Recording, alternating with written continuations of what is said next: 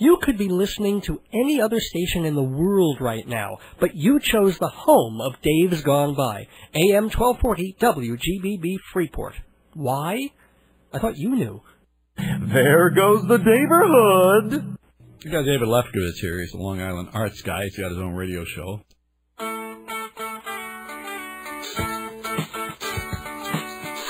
Greetings from Long Island, where every highway is a sunrise. It's time for Dave's Gone By, an hour of comedy, talk, and music brought to you by Total Theater, with your host, Dave Lefkowitz. You've never heard anything like it, so sit back, relax, squeal if you must. Here's the host of Dave's Gone By, Dave! Tropical hot dog night! I shoot flamingos in a fruit fight! Every color of day, whirling around at night. Well, there goes the neighborhood. Welcome, everybody. Welcome on this suddenly rather amazingly rainy Sunday night. I mean, it's been raining for the past couple of days, but this is, after all the rain we've had, this is right now the heaviest rain we've had in about 72 hours. So I hope that if you're in a car, you're driving slowly, or parked and doing something fun and naughty, either way, you are listening to Dave's Gone By on WGBB Freeport. I'm Dave Lefkowitz, and have been the host of this little program since October of 2002. I'm very happy and proud to be with you each and every week on this radio station, and what we do is talk radio, comedy, interviews, music. You never can tell what each show is going to be, because a lot of that depends on me, but yeah, the shows have somewhat of a zany bent, something of a cultural bent, occasionally something of a musical bent, and it's going to be all mixed up together on this episode. I always say, and most people who host programs always say, oh, we've got so much to do tonight. Oh, there's so many things we're going to be bringing to you. And they sort of mean it, but I really mean it tonight because, I had everything planned out. You know, I had the guest, and then another guest got planned in during the middle of the week so that we have two big guests tonight on the show, and it was all set, and I allotted enough time to both things. And then a day ago we get the news that Paul Newman died. So that's big enough that I wanted to take a little time to remember him as well. Starting to squeeze all these things into an hour. But it's what we have to do every single week here on Dave's Gone By. Want to give a shout out to my good friend Jeff Goodman. He's usually my guest co-host, and I'm expecting him here tonight. But hopefully he's driving about 3 miles an hour here in the rain. Hope he's well, and hope to see him soon. Well, did I mention that this is the 292nd episode of Dave's Gone By on this very last Sunday in September, day before Rosh Hashanah, the day the Mets died again? Let's only think of good things. Good things like our sponsors, Hewlett Minuteman Press, the copy kings of Broadway. And they've been around since the mid-1970s, owned by the same family. The Toron family owns this little bit of the franchise in Hewlett. They do great copying, printing, binding, putting your names on mugs and pens, things like that. If you're sending out, a little late to send out your Rosh Hashanah cards, but hey, there's going to be New Year's cards soon, and Thanksgiving, and Christmas, and Hanukkah, so Hewlett Minuteman Press is the place to go for that. They're 1315 Broadway in Hewlett, with Dave's Gone By listeners getting 10% off every order, big or small, at Minuteman. 516-569-5577. 569-5577. And brought to you, as I mentioned before, Jeff Goodman's name. He is the owner and proprietor of Fancy Schmancy Balloons for all your party decorating needs. Now, this doesn't, it sounds like, oh, well, he just does balloons. But we're not talking about those balloons in the shapes of chihuahuas and dachshunds, these little long things that are rather phallic. No. We're talking about big balloon archways and things that decorate your party and really make it look special. Plus, he does centerpieces for all different themes. Plus, if you are putting together a party and don't even know where to start, where to get flowers or a band or even a caterer, Jeff can help you put the party together. Call him, hire him. Fancy Schmancy Balloons, 516-797-3229. 797-3229. This program is also brought to you by Performing Arts Insider Theater Magazine, the Bible of Broadway. for 65 years. It was founded in 1944 in order to give people in the entertainment industry a sense of when everything was opening and who's in what and how to contact actors and managers and directors and designers. It was a whole big crazy kooky world on Broadway and in the theater. Even now, it's a small business. Everybody sort of knows each other, but it's still very, very chaotic. And this is the magazine that brings it all together in just 50, 60 pages a month, where everybody can look and go, aha, so this is what's happening there, and here's who's in it, and here's who's dealing with it, and here's how I can get in touch. And they do it for show after show, on, off, and off Broadway, plus cabaret, opera, and dance. Performing Arts Insider, the Bible of Broadway. Go to performingartsinsider.com for more information, and go to my website, davesgoneby.org, to find out the discount you get for being a Dave's Gone By listener and subscribing to Performing Arts Insider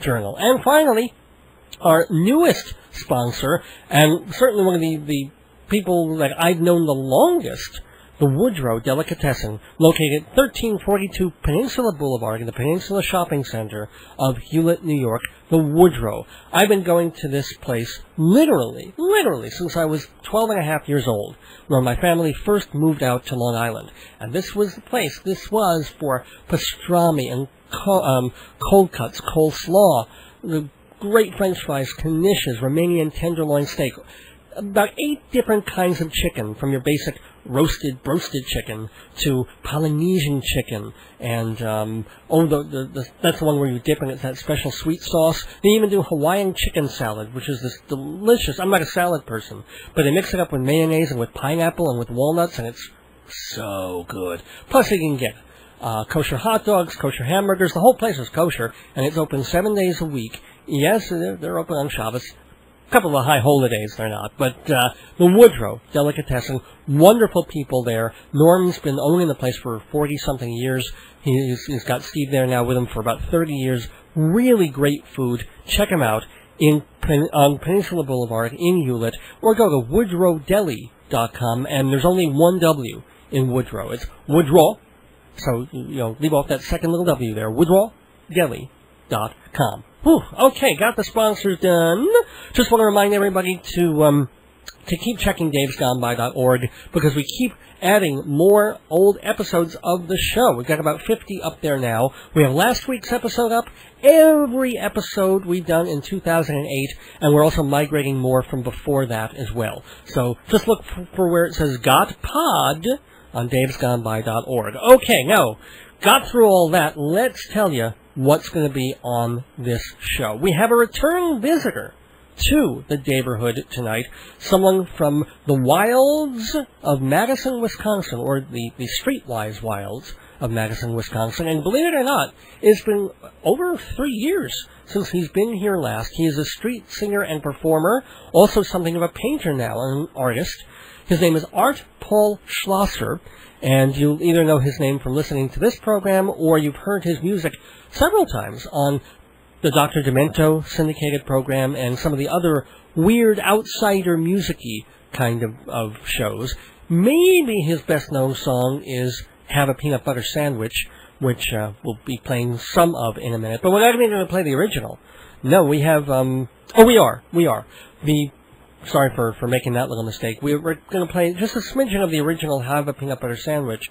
But one of the reasons Art Paul is going to be with us tonight is he has a new CD. It's a remix disc. So they take some of his songs, put some weird backbeats to it. Art Paul Schlosser is turning into the next Goldfrapp.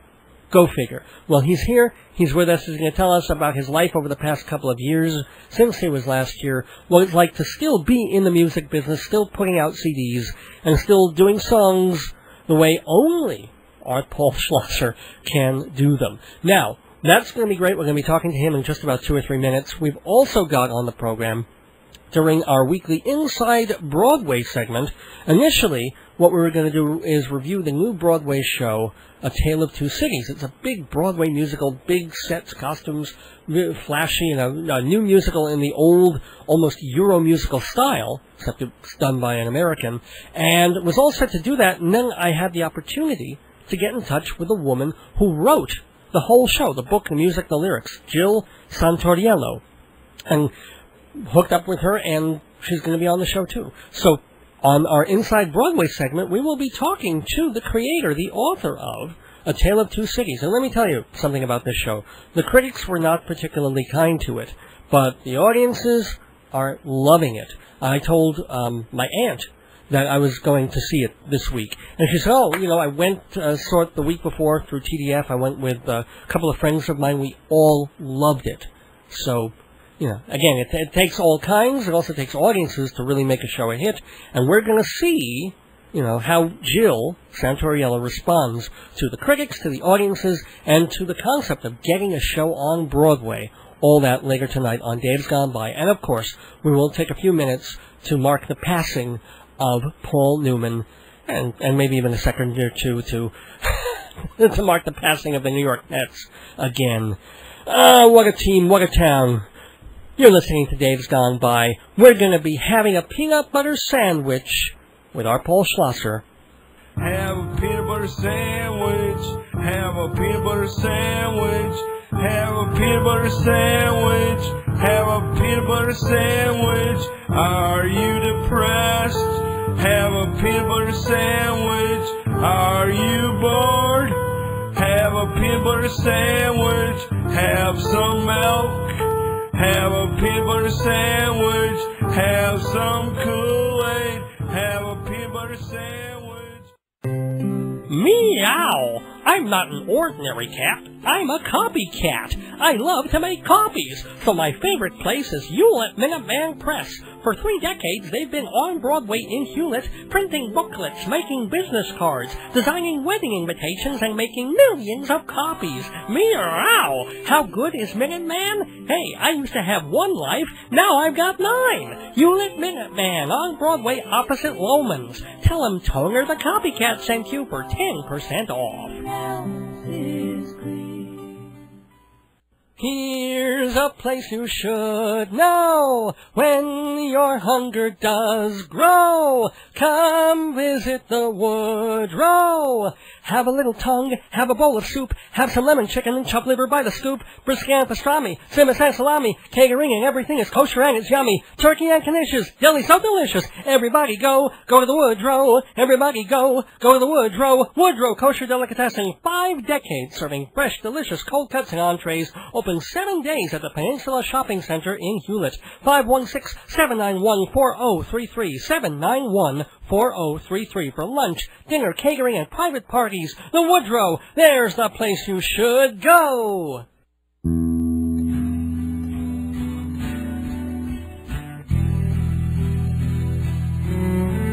I was right home midnight when there in my house I saw a light, and when I got inside, right before my very eyes, I can't walk into the bath, I can't walk into the bathroom, don't believe my cat. Walk into the bath, I can't walk into the bath, I can't walk into the bathroom, don't believe my cat. Walk into the bath. Well, maybe I had something to drink, or maybe I just couldn't quite think. But Mama saw it too, and she said, "Okay, it's true. My cat won't take the bath. My cat won't take the bath. Won't go to sleep. I don't believe my cat won't take the bath. My cat won't take the bath. My cat won't take the bath. Won't go to sleep. I don't believe my cat won't take the bath."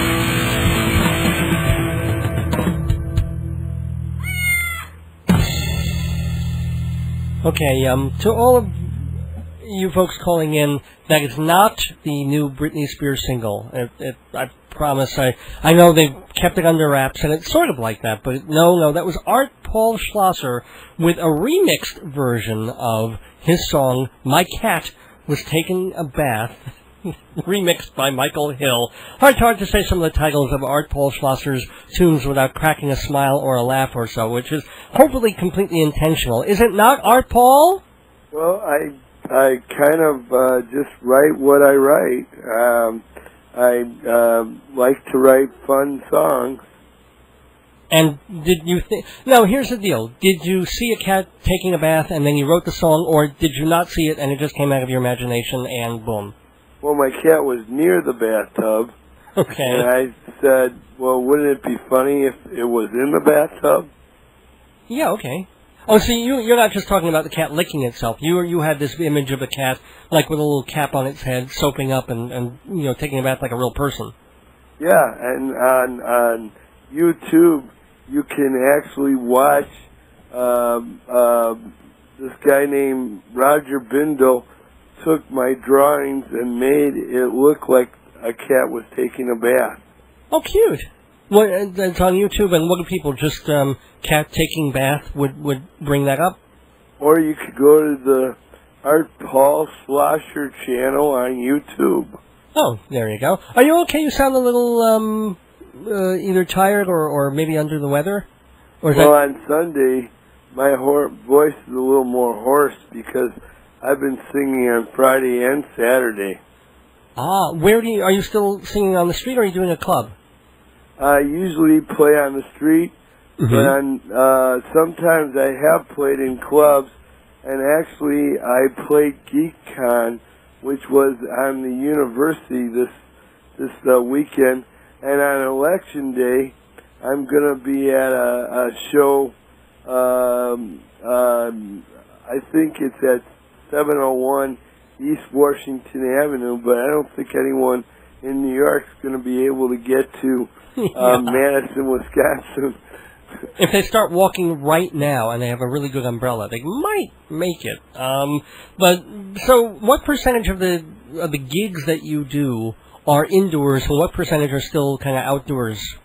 No, I mostly play out on State Street, but since I moved back downtown, I've been playing open mics once in a while as well. So it's probably evening out now, but I don't get paid as much when I do an open mic. Yeah, nobody gets paid on open mic night. That's the point of open mic. Well, I sell CDs, and then it kind of pays. Like last Wednesday, I did an open jam because they told me to be there, and I was just going there to watch, but it turned out that the sound guy was sitting there and all the musicians were off.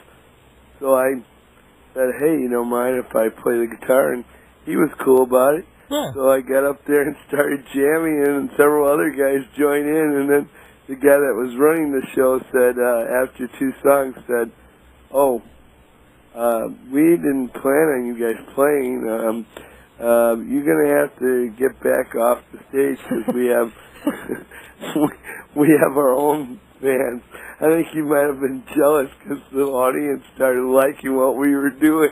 Oh, well, all right. That's you proved yourself, and maybe you sold a CD or 2 by doing that, which is the point. Actually, on the way in, people hanging out in Madison, our bars put chairs and tables outside the bar on a nice day, and people drink until 1 outside the bar.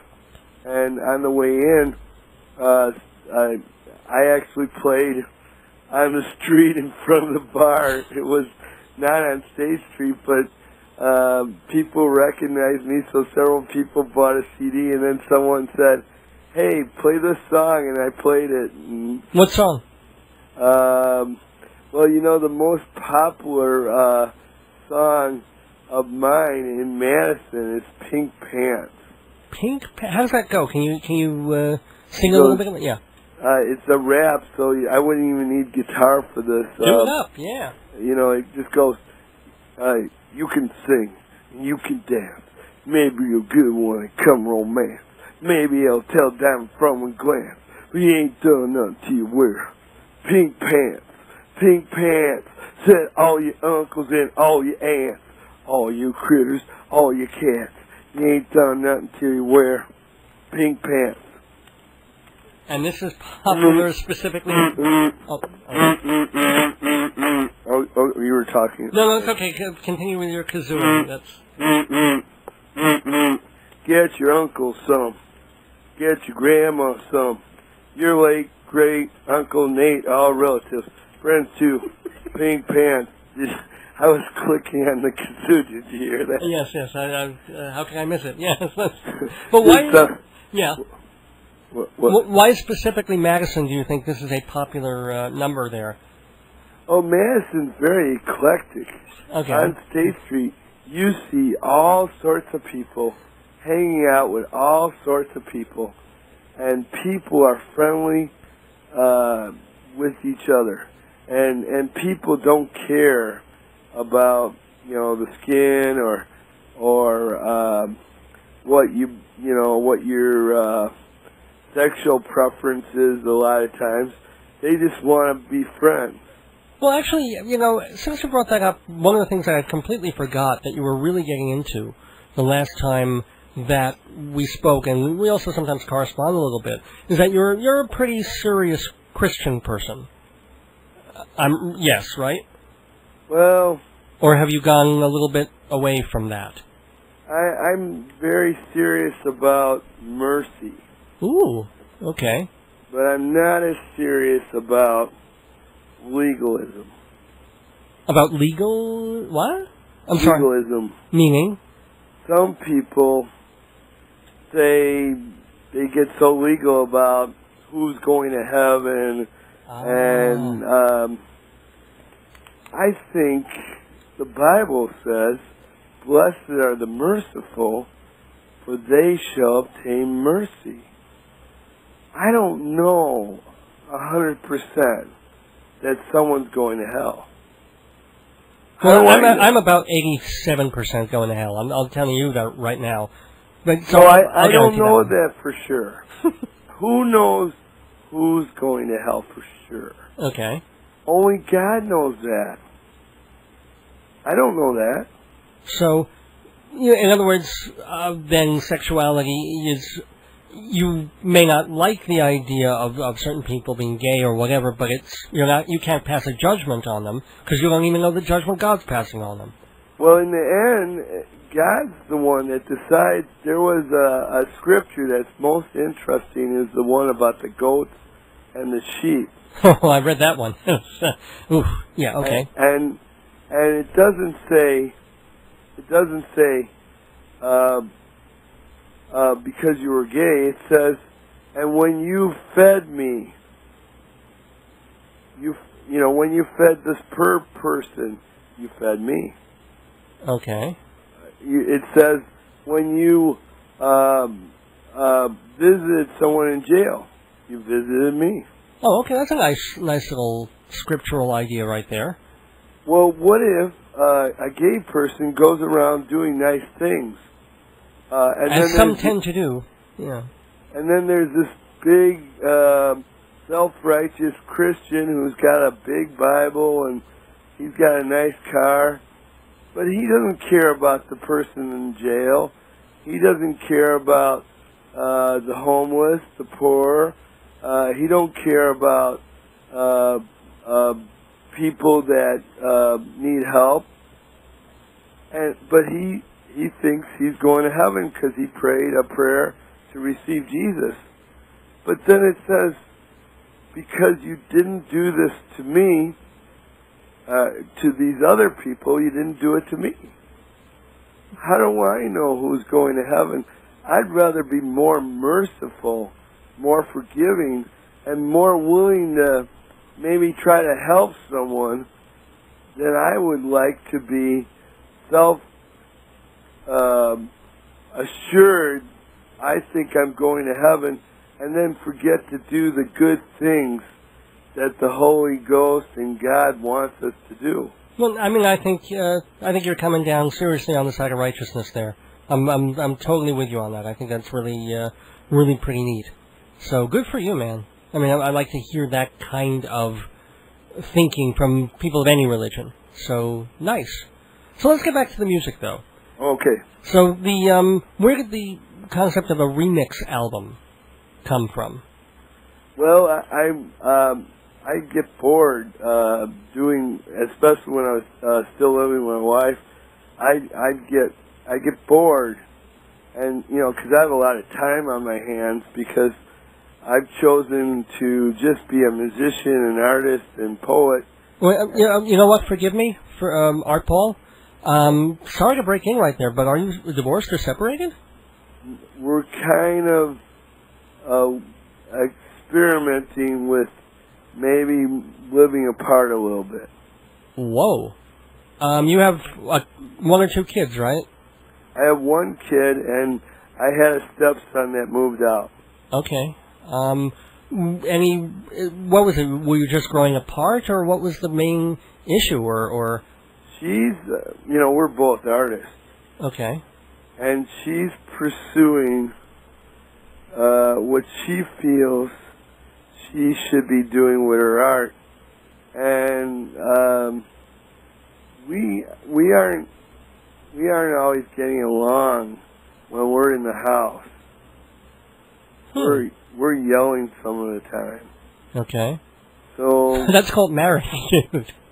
Yeah, but some people might call that marriage. But with my wife, she just doesn't like the arguing.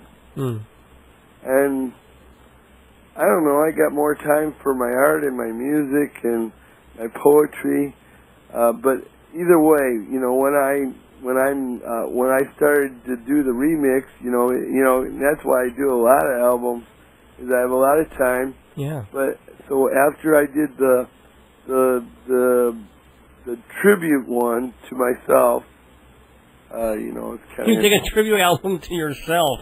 Yeah. I think I'm seeing why your wife may have some issues with you and the way you spend your time. I mean, I have the same exact things, of course, but you got other people to cover you, was the thing, right? Yeah, well, it was kind of successful. I sold most of the copies.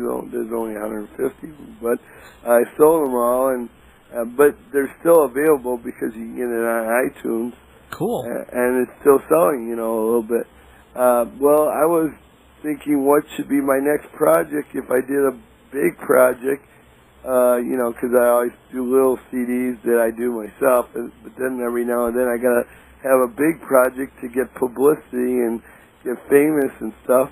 And I thought, people keep saying they like the tribute CD, but it's not me. It's not me singing.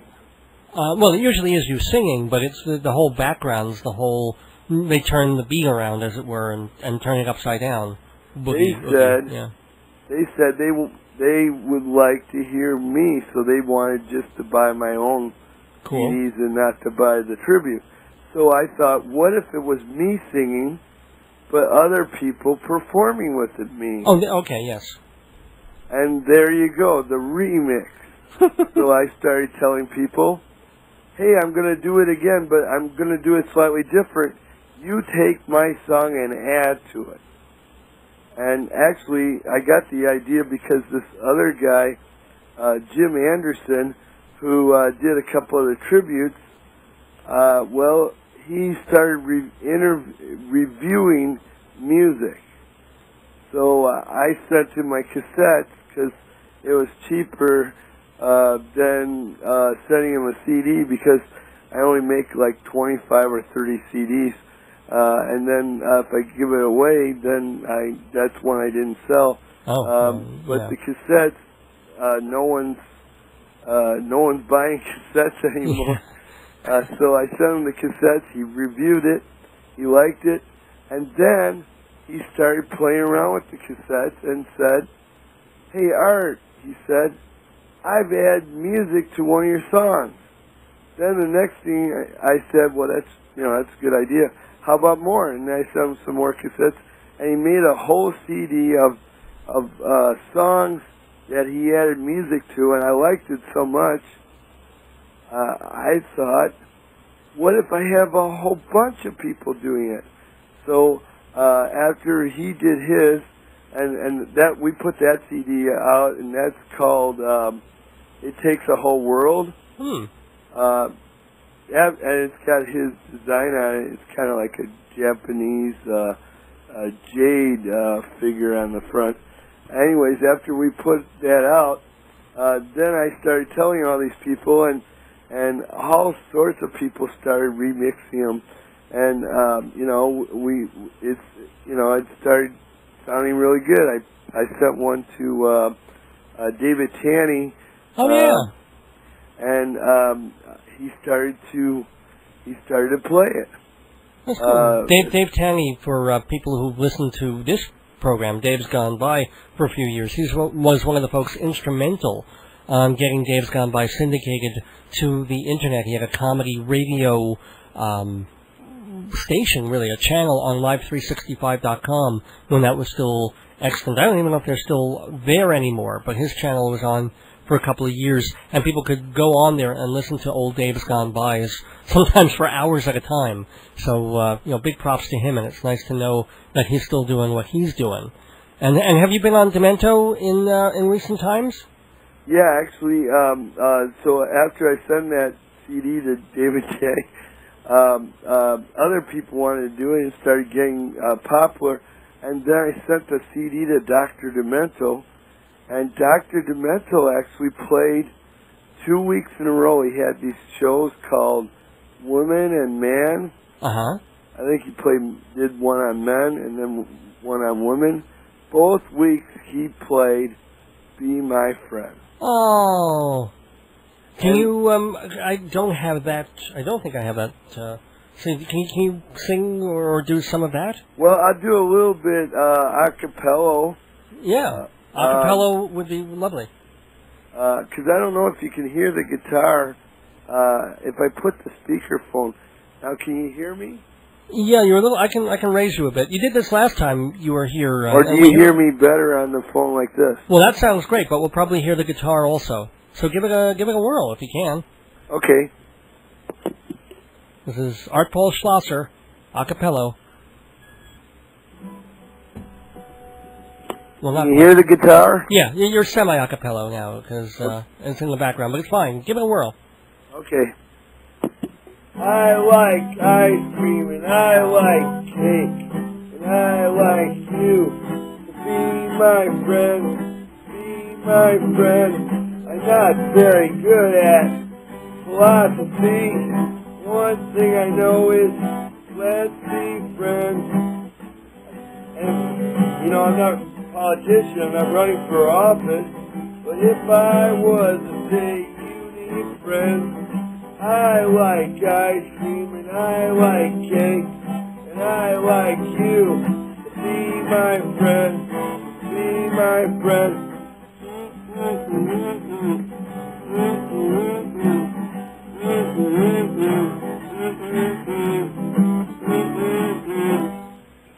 What do you think?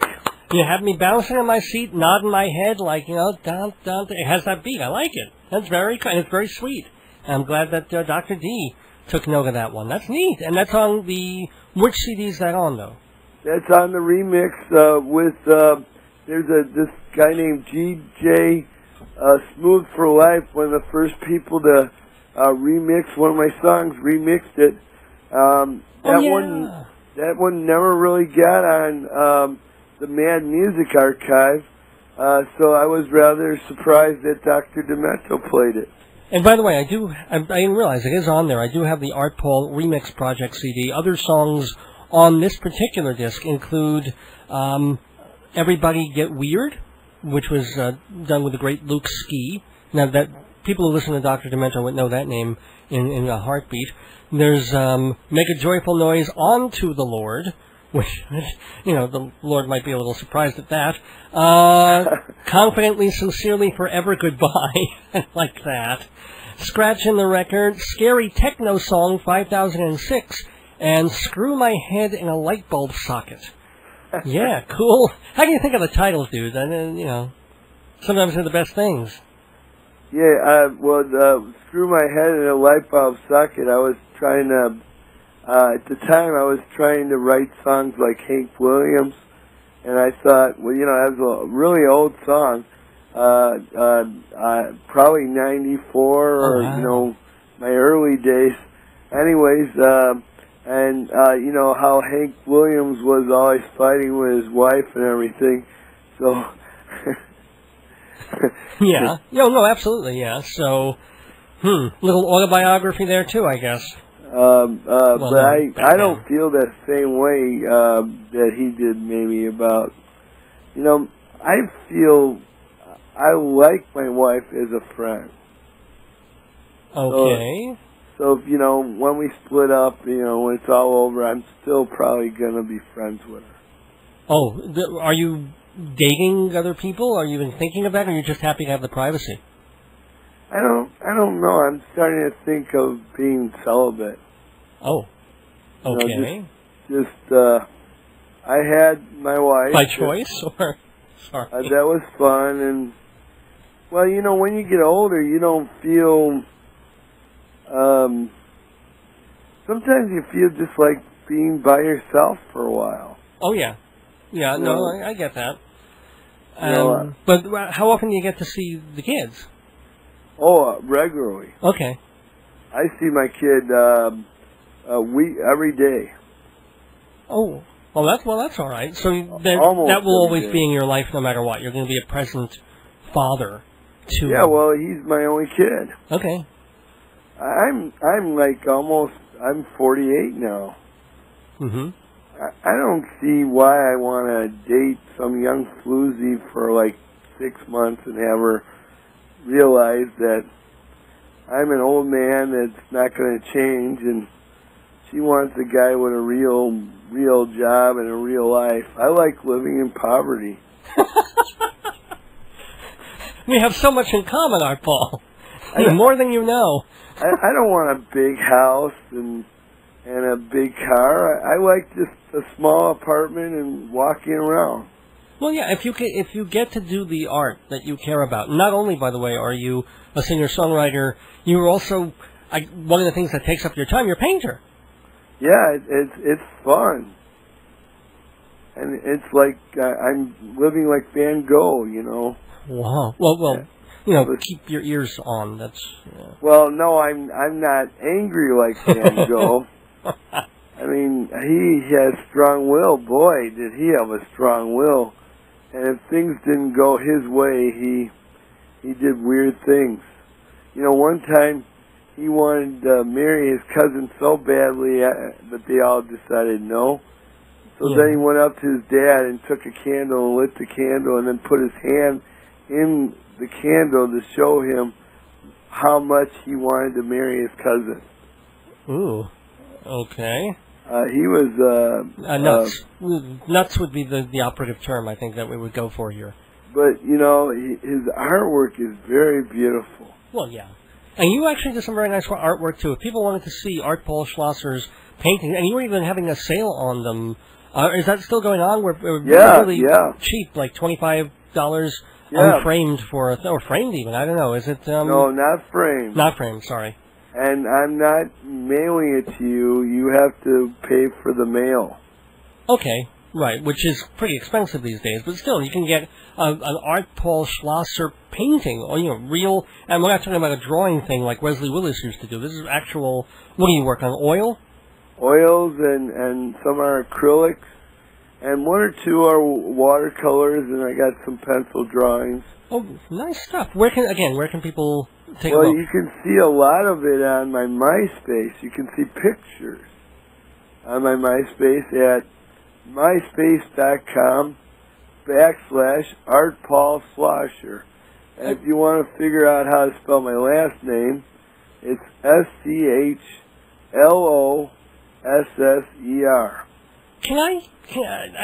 I'm really going to put this sort of delicately, but since I've known you, have you been intentionally or non-intentionally perhaps mispronouncing your last name? Or is that how you pronounce your last name? This is becoming really weird.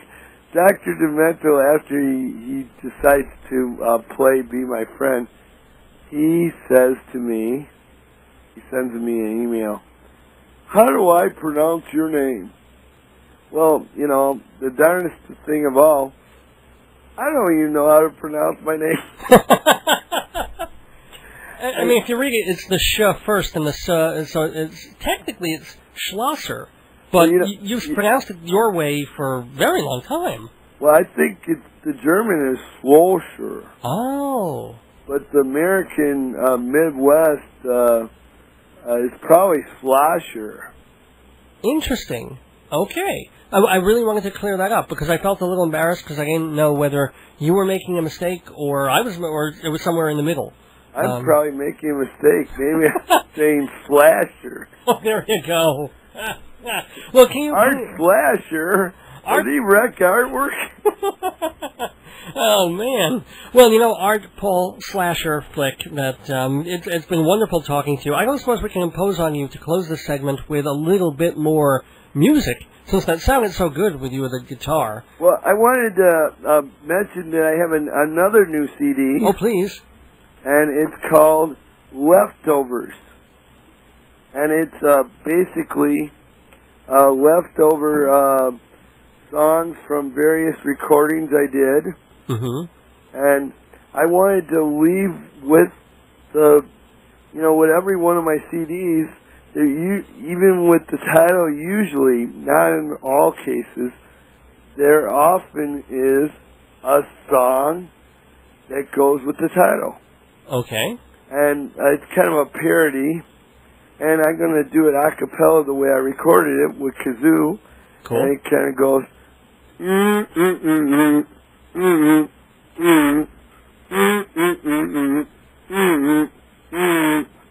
You can't eat this. Can't eat this. I go to the refrigerator late at night. I look in the refrigerator late at night. I see little plastic containers. Can't eat it. Can't eat it. There's mold. Can't eat it. Can't eat it. Can't eat it. Leftovers. It's kind of just a little short little thing. Wow. Art Paul Schlosser, ladies and gentlemen, doing Can't Eat It live for us here on Dave's Gone By. Art Paul... Actually, it's called Leftovers. Leftovers, excuse me. Leftovers. With apostrophes saying you can't eat it. Well, you are delectable when you appear on Dave's Gone By. I want to wish you best of luck with your painting, best of luck certainly with your music, best of luck also with all the personal stuff, and I hope whatever is meant to work out, works out, however, it does work out. So, and of course health and happiness to you as well.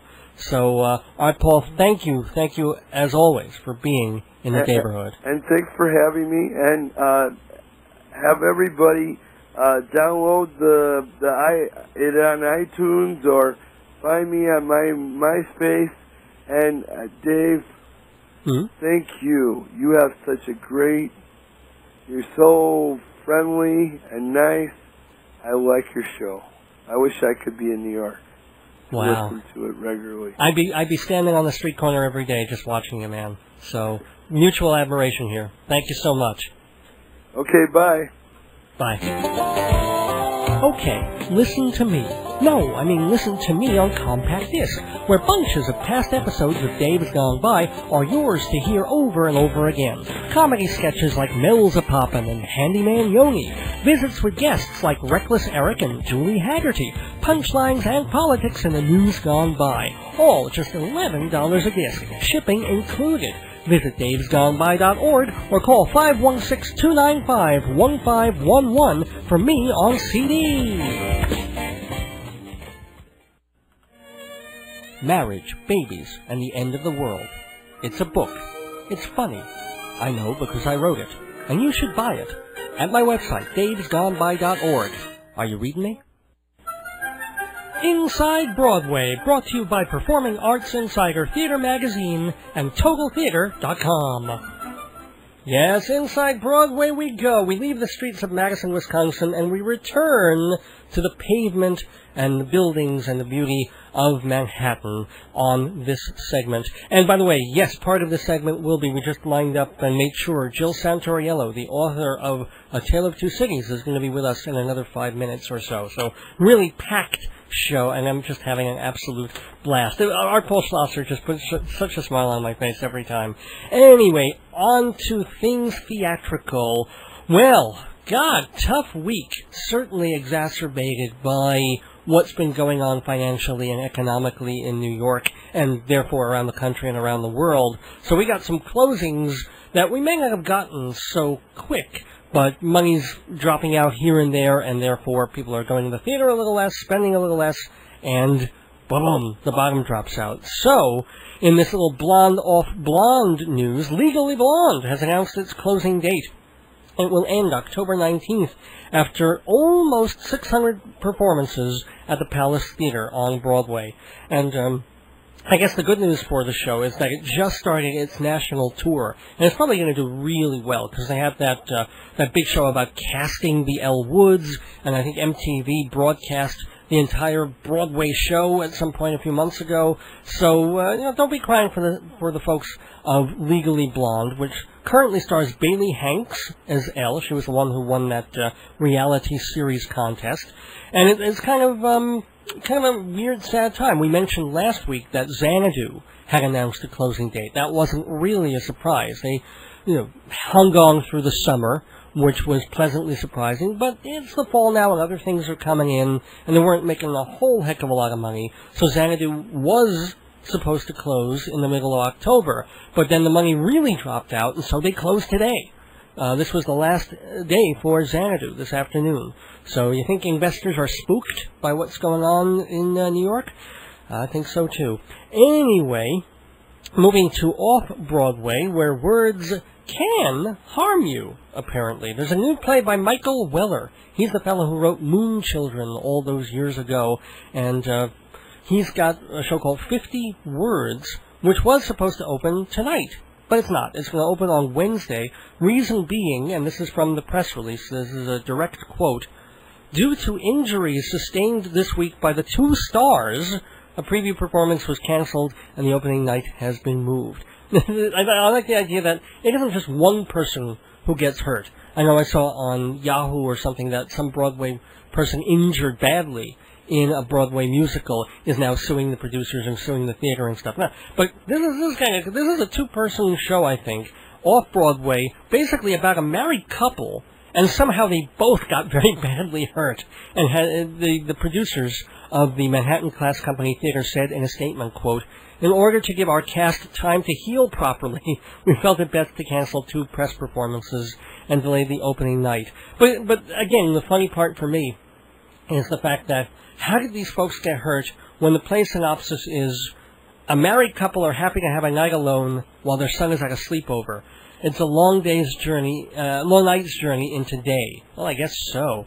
New from the New Group inside Broadway. New Group is a pretty respectable off-Broadway outfit, and they've just announced their new season, which is going to begin with Kevin Elliott's play Mouth to Mouth, about a gay man who helps destroy a friend's family. And then in the winter, this is the big one. This has the names, folks. They're going to be doing Eugene O'Neill's Morning Becomes Electra, and dig the cast on this. John Cullum, Lily Taylor, and Jenna Malone from The West Wing. Not too shabby there. So that's coming in the winter with the New Group off-Broadway. That's believe it or not, that's an off-Broadway cast. And then they're going to close their season in the spring with Seth Zvi Rosenfeld's play Handball. So that sounds kind of cool. It's about set in a handball court in a neighborhood that is slowly turning around and gentrifying. So you get the people who've lived there a long time and all these new folks moving in, and the tensions between them. Sounds interesting. So all that stuff from the New Group this season. And wanted to let you know that this was the last performance for the off-Broadway show Flamingo Court, which I have to say, when I first heard about this show many, many months ago, back in winter when they announced it, they said, it's going to be a sweet little comedy. It's going to be 3 one-act plays set in a Florida retirement community, and starring Jamie Farr from MASH and Anita Gillette. And I heard that, and it was one of those moments where, as much as I love the theater, I was like, oh my God, is this 1957? I mean, what are they putting off Broadway? Don't they have anything more hip, anything more interesting than Jamie Farr and Anita Gillette doing like one-act plays about old Jews in Florida? Actually, first of all, I was wrong on that count. It's also about old Italians in Florida as well. And I have to say, having seen Flamingo Court this week, it was cute. There were 3 different one-act plays in it. The first one was about this elderly couple, the wife. I mean, I shouldn't say elderly. We're talking 60s, 70s, very spry, very agile, very active. So the wife, though, has been married to a husband who has been terribly, terribly, deathly ill, and she keeps him in the bedroom constantly. And then there's this next-door neighbor, played by Jamie Farr, who likes her and is just dying to be with her and marry her, but he can't because she's still got this husband tucked away. Except that's been a lie all this time. He died before she even moved to Florida, and she just keeps up the pretense because of all these circumstances. Cute little vignette there. It was pretty funny. Had a little bit of a moral weirdness to it because there's almost a murder committed, and then there's supposed to be a happy ending. So that kind of soured me on it. And then the middle play I wasn't that much into. There was a little short thing about a guy married to a wife, and she's got terrible Alzheimer's, and it's time to move her into a home. Sad stuff, but when they tell you right on the front door as you're walking in that there's going to be a gunshot at this performance, A, I don't like gunshots very much. They scare the crap out of me on stage. And B, well, you kind of know how that scene is going to end right there. So, wasn't much to sit through. But the last scene was quite funny and had to do with this guy in an apartment. He lets in a hearing aid salesman, and they become friends.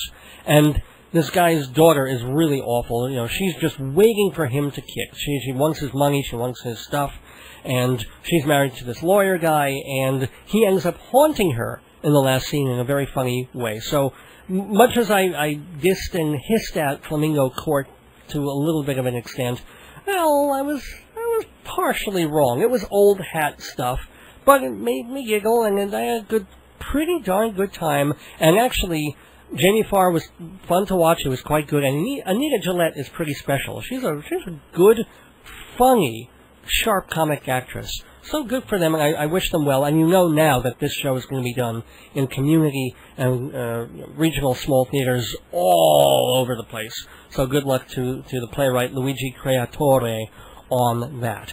Well, also on Inside Broadway, we wanted to say goodbye to a true star, Paul Newman. But we're going to save that towards the very, very end of the show, because he even expands beyond the world of Broadway into movies and everything else. So we're going to save that, and also because we want to get Jill Santoriello on the phone to talk about her Broadway musical, A Tale of Two Cities. And we shall do that right after this message.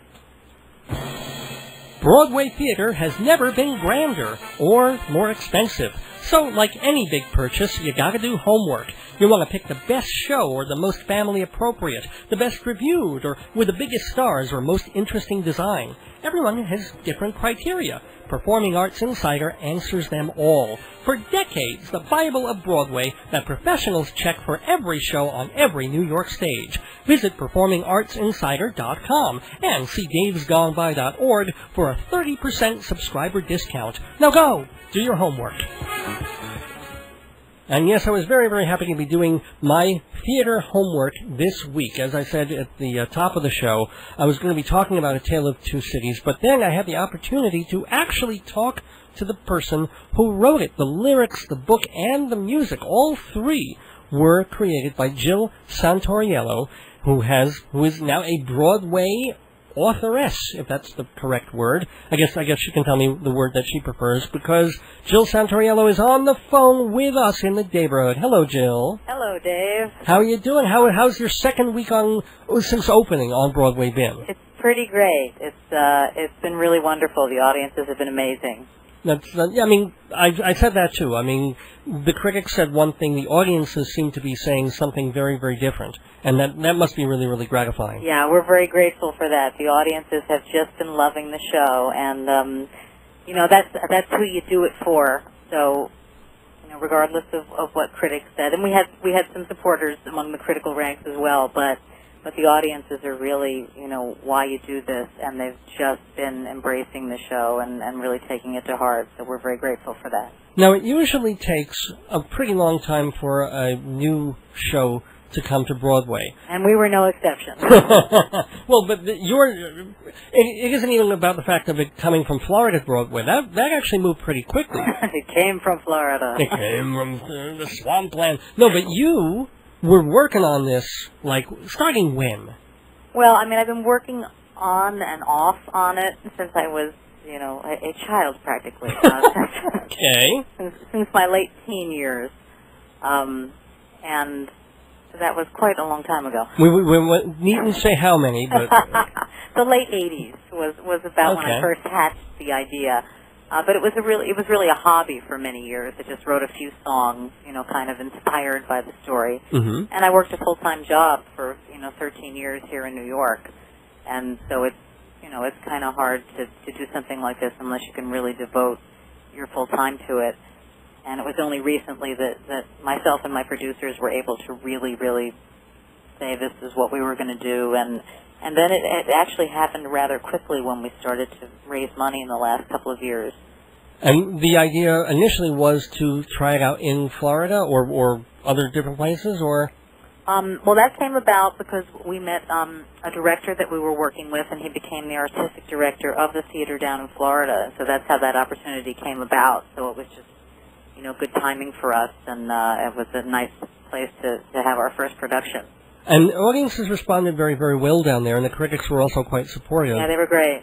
Now, what did you learn from doing it there that you then, you know, maybe brought to or changed on the way to Broadway? Well, we learned that we did not want to diverge too much from what had seemed, you know, to work so well down in Florida. We heard a lot of differing opinions about, well, you know, Florida is different from New York, and perhaps you shouldn't, you know, take that too much to heart or not. But we really felt that people are people everywhere, and what people were responding to down in Florida was likely going to work, you know, as well in New York. And we've been, you know, very fortunate to find out that has been the case. You know, in fact, the audiences here are responding more, you know, more positively to the show than they did in Florida, if that's possible.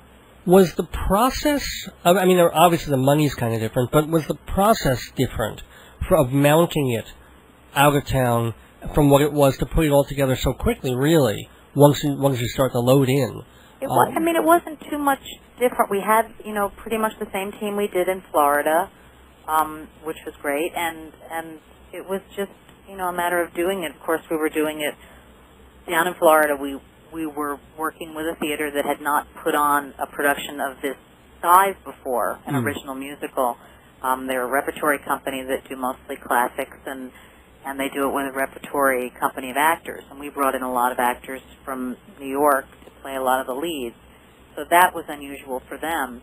But now that we're, you know, coming into New York, we're doing it with, you know, a seasoned production team and a crew and the theater owners that, you know, have done this many, many times before. So it's really kind of old hat for them. So it was really not, you know, not too difficult.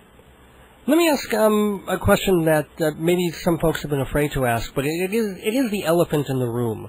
So let's pull the elephant by the tail and do whatever else you do to elephants to rouse them. I love elephants. Well, yeah, actually, I wouldn't want to be stepped on by one, but you, I assume, are familiar with Les Miserables, the musical. You've seen it? Yes, I have. Okay. Did you not realize that, at the very least, critics, and certainly I'm sure some audience members, would point at what you're doing visually, as much as the piece itself, and go, Boublil Schoenberg, Les Mis?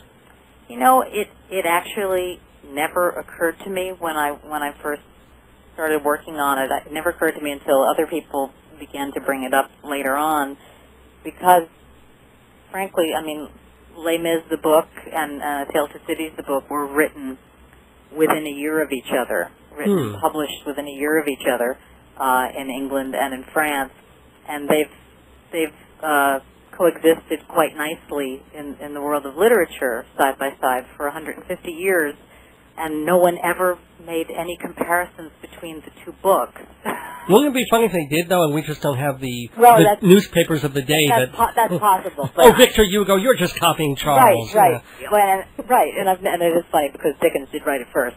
Oh, sorry. Well, you know what I'm saying. Right, no, that they might have said that, but I've never seen anything like that, and so I was kind of blindsided by that because it never occurred to me that people would think because there was one fabulous story that had already been musicalized that another fabulous story from the same period couldn't also be musicalized.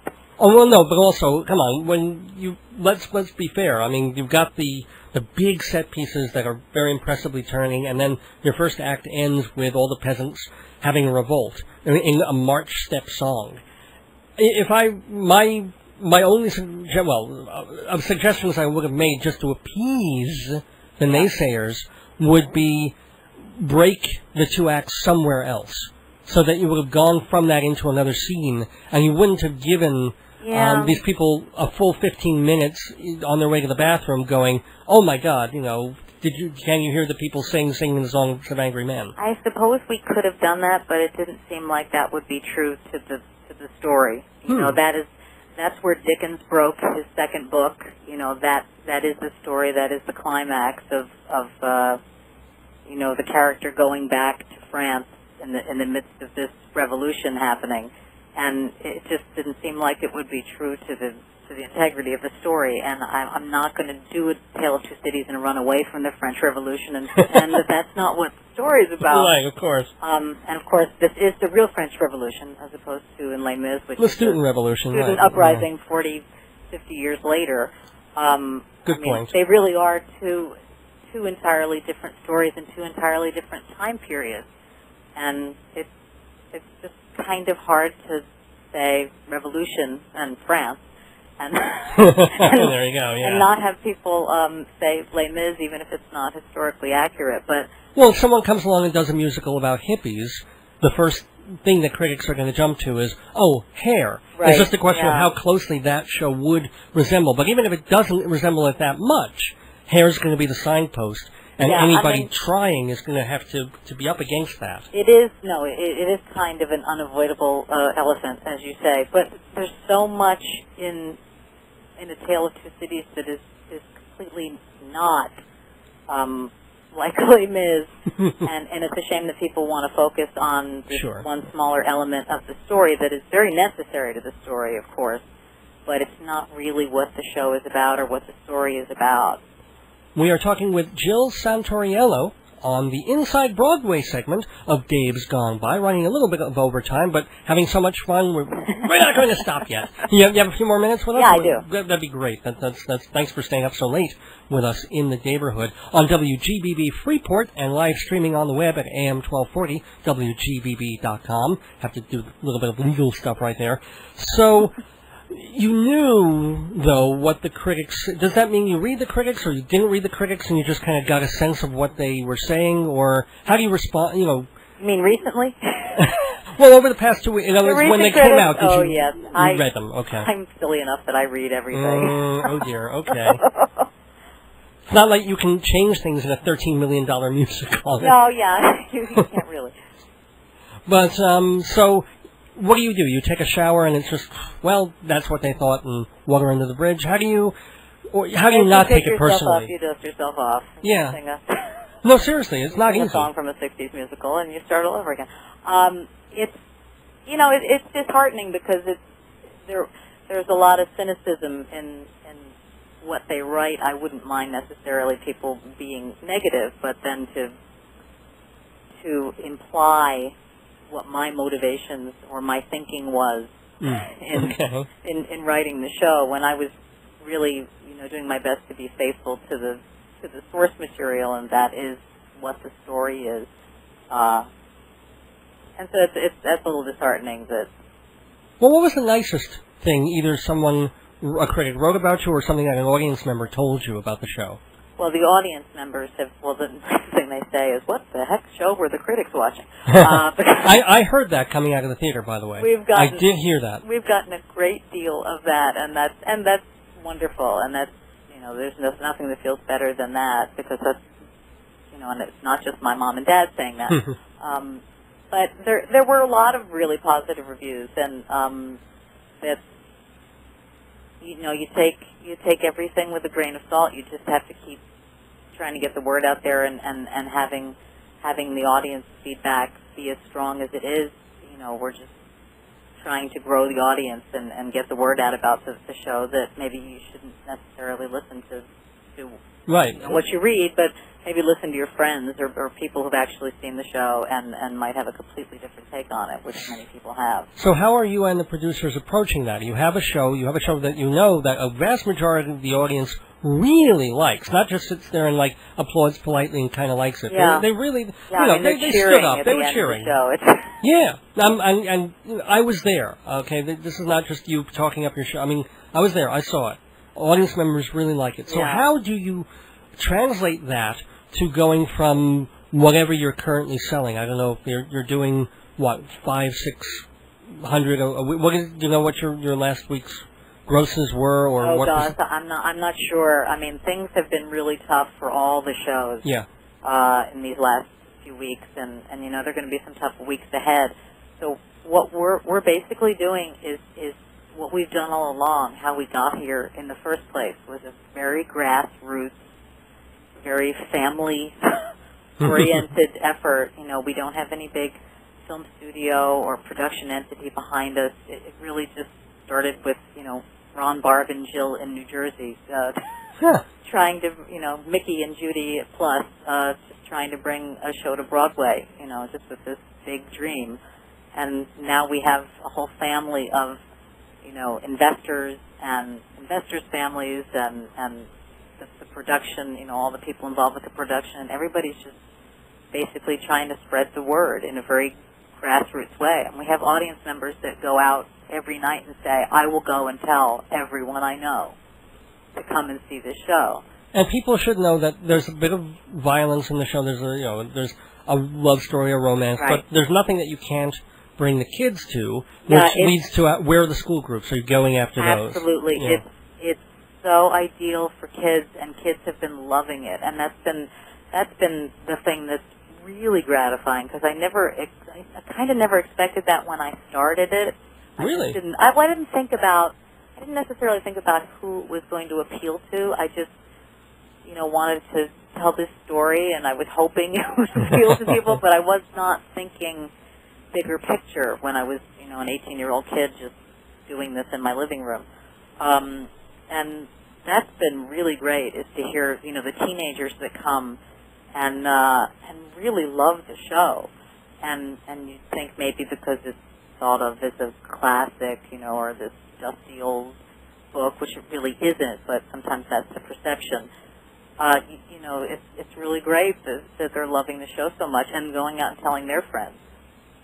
Now, the other question is, after working so long on that particular project, what's next? Is there something in the drawer? You can't even think about writing another show at this point. Well, you know what? The job and the work goes on right now, because we still really, really need to work hard at building and finding and reaching an audience, and this show is not done, in any. Well, are you a co-producer of the piece, or no? Not officially, but anything I can do to help.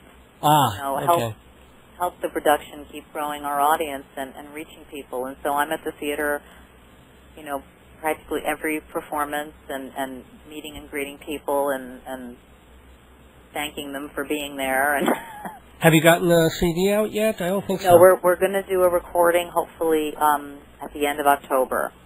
We're looking at some dates to do our original cast album at the end of October, and we're going to do that as quickly as we can. And by the way, let's give some props to the folks. One of the reasons that the show is so popular with audiences is that they like the people that they're seeing up on stage there. Oh, the cast is amazing. It's the greatest, group of singing actors that I've certainly heard on Broadway in a long time. They're really beautiful voices. Absolutely. You got Brandy Burkhardt playing Lucy Manette. Yeah, the great. Her Broadway debut, and she's it's her first Broadway show, and she's amazing. And Greg Edelman, who's done a dozen. Greg Edelman's done a million things, and he's wonderful as Dr. Manette.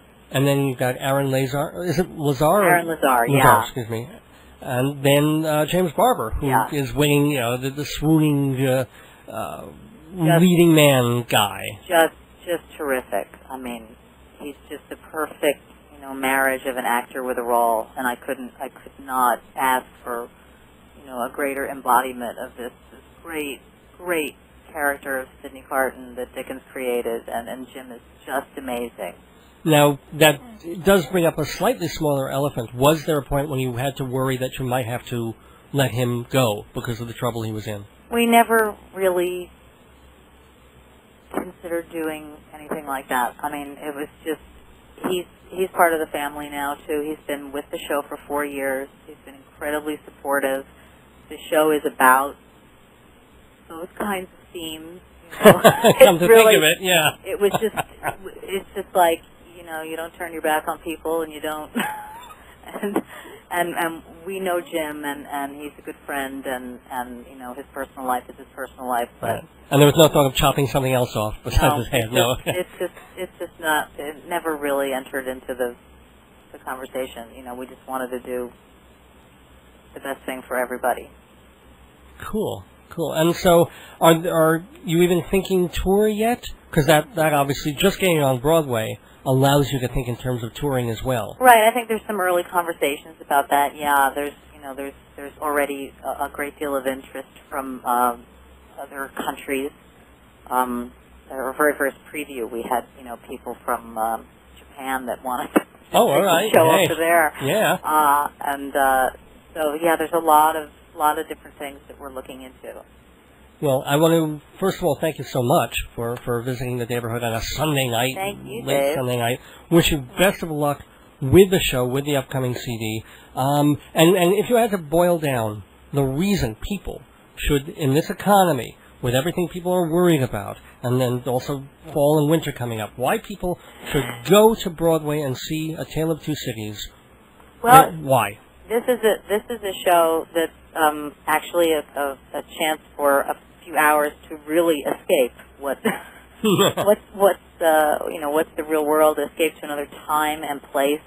That was more horrible than our own. Yeah, well, no, but also the ultimate message of it is very uplifting and about redemption and change and second chances and that people are basically really good, in the light of in the light of really bad times. So it really makes people feel good at the end, and it's a nice escape. And there's actually a lot of humor in the show, believe it or not. I will second that. I mean, it gets laughs, and it's the sarcasm of especially the lead character of James Barber. Right. He plays that very, very nicely. Right. So thank you so much, first of all, again, for playing very nicely with us in the neighborhood, Jill. And everybody, go see A Tale of Two Cities. Yes, come see our show. And thanks again. Thanks a lot, Dave. We've just been inside Broadway, thanks to TotalTheater.com and Performing Arts Insider.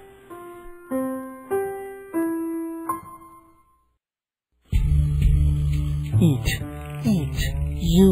use, buy. Look at me. I'm the American consumer, and I want to spend my money on stores, restaurants, showrooms, travel agencies, mail order catalogs. Sell me stuff. How do you reach me? Well, I listen to Dave's Gone By, so if you advertise there, you'll certainly have my attention. DavesGoneBy.org has all the details, or email davesgoneby@aol.com for the rate card. I'm listening. Sell me what you got.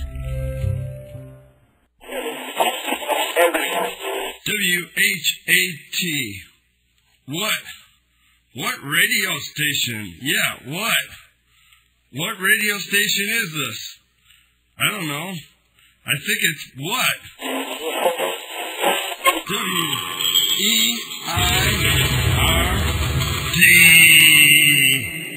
Weird! Radio station! Are we weird? Are you weird? Everybody get weird! Dave's gone by. There goes the neighborhood. Dave's gone by. There goes the neighborhood. Dave's gone by. There goes the neighborhood. Dave's gone by. Ah, yes. Neighborhood going by ever so, well, I'm not going to say slowly, because this show went by so quickly. We're not quite done yet. You know, it's kind of nice. We have a little extra time now, at least for the time being, to go over if we need to. And I have to say, I've had so much fun the last 2 weeks. I've been dreading and avoiding doing live interviews, because you've got to count on the fact that the person who's going to be there, you know, as promised, and you can get them and they can get you, and they're not in a car where their cell phone's going to die every 2 minutes, and there are all these factors. And then, of course, if they don't call or you can't reach them, there's 15, 20, 25 minutes to fill, and you don't know what to do or what to say. And I've been in that position once or twice on this radio program, and probably didn't handle it quite as well as I might have.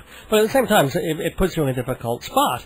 But I have to say, having some live guests over the past 2 weeks, even just being on the phone, it adds a little something. It's kind of nice. I'm going to see what we're going to do over the next few weeks with that. But anyway, first of all, I want to thank so much some of the folks who were involved in this episode of Dave's Gone By, including the lovely and talented Jill Santoriello, the creator of A Tale of Two Cities on Broadway.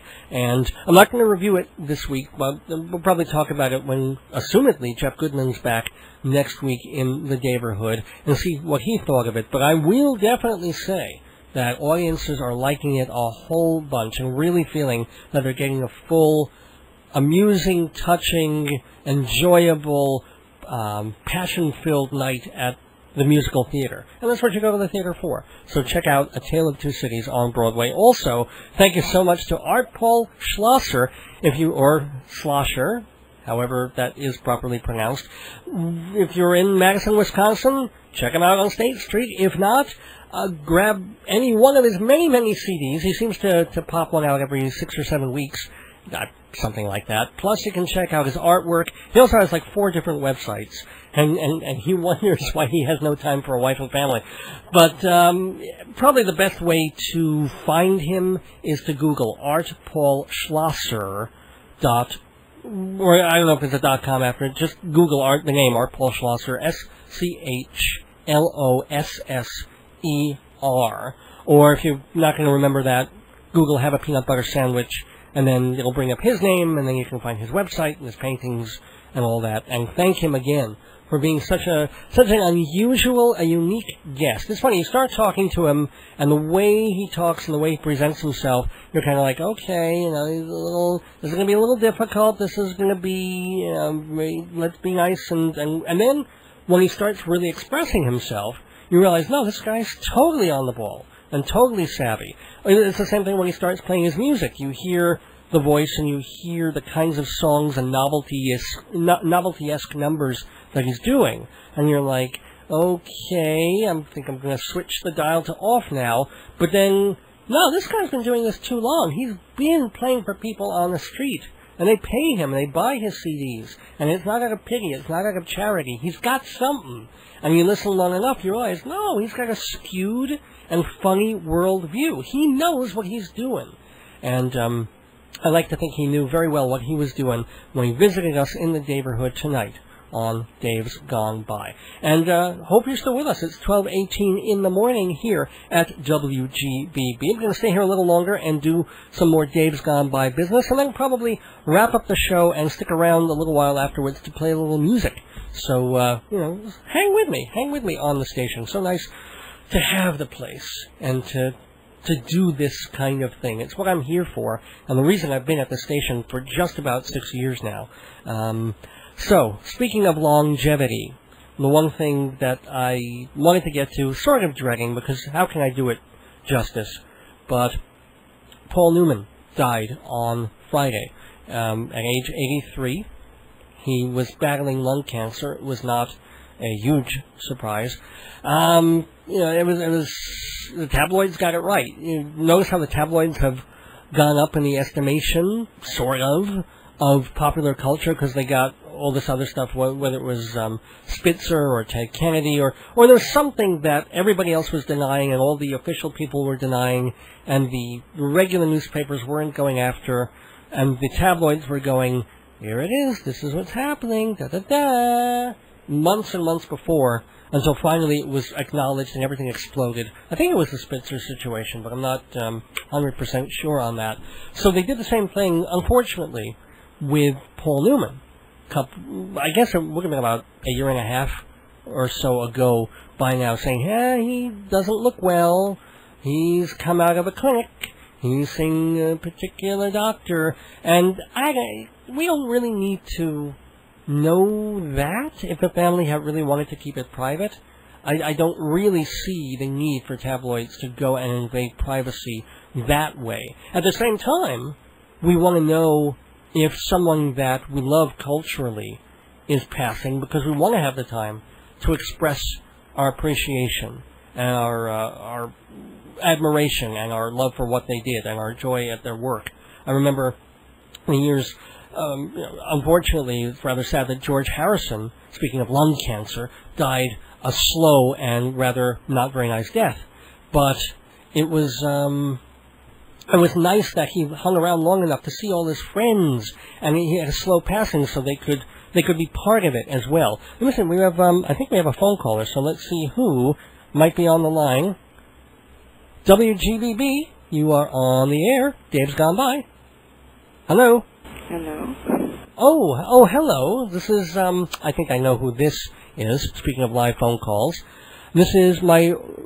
Okay, now I'm really on the spot because every week my wife makes sure that I have to say something really nice and sweet and loving about her on the air as part of the program, which is fine. I don't mind per se, but I've been on the air for 6 years, so this is the 292nd episode. So coming up with new, nice, wonderful things to say about my wife Joyce is like, grab a thesaurus, grab the dictionary. So now she's right here on the mic, on the telephone in front of me, and hi, honey. Hi, I love you. You're really adorable and sweet and all that kind of good stuff. Listen, you're wrong. It wasn't about Spitzer. It was about the candidate whose wife was dying of cancer, the Mormon. Not Ron Paul. Mitt Romney? Mitt Romney, yeah. Wasn't it about it that his wife... Who's the one... No. No? Who's the one whose wife had cancer? Oh, I know who you're... Not Kane.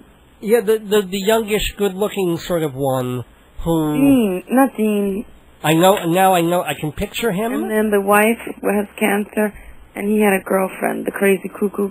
Yes. He almost ran with Gore 4 years ago. Oh, he's the lawyer guy, made his millions that way. We know who this is.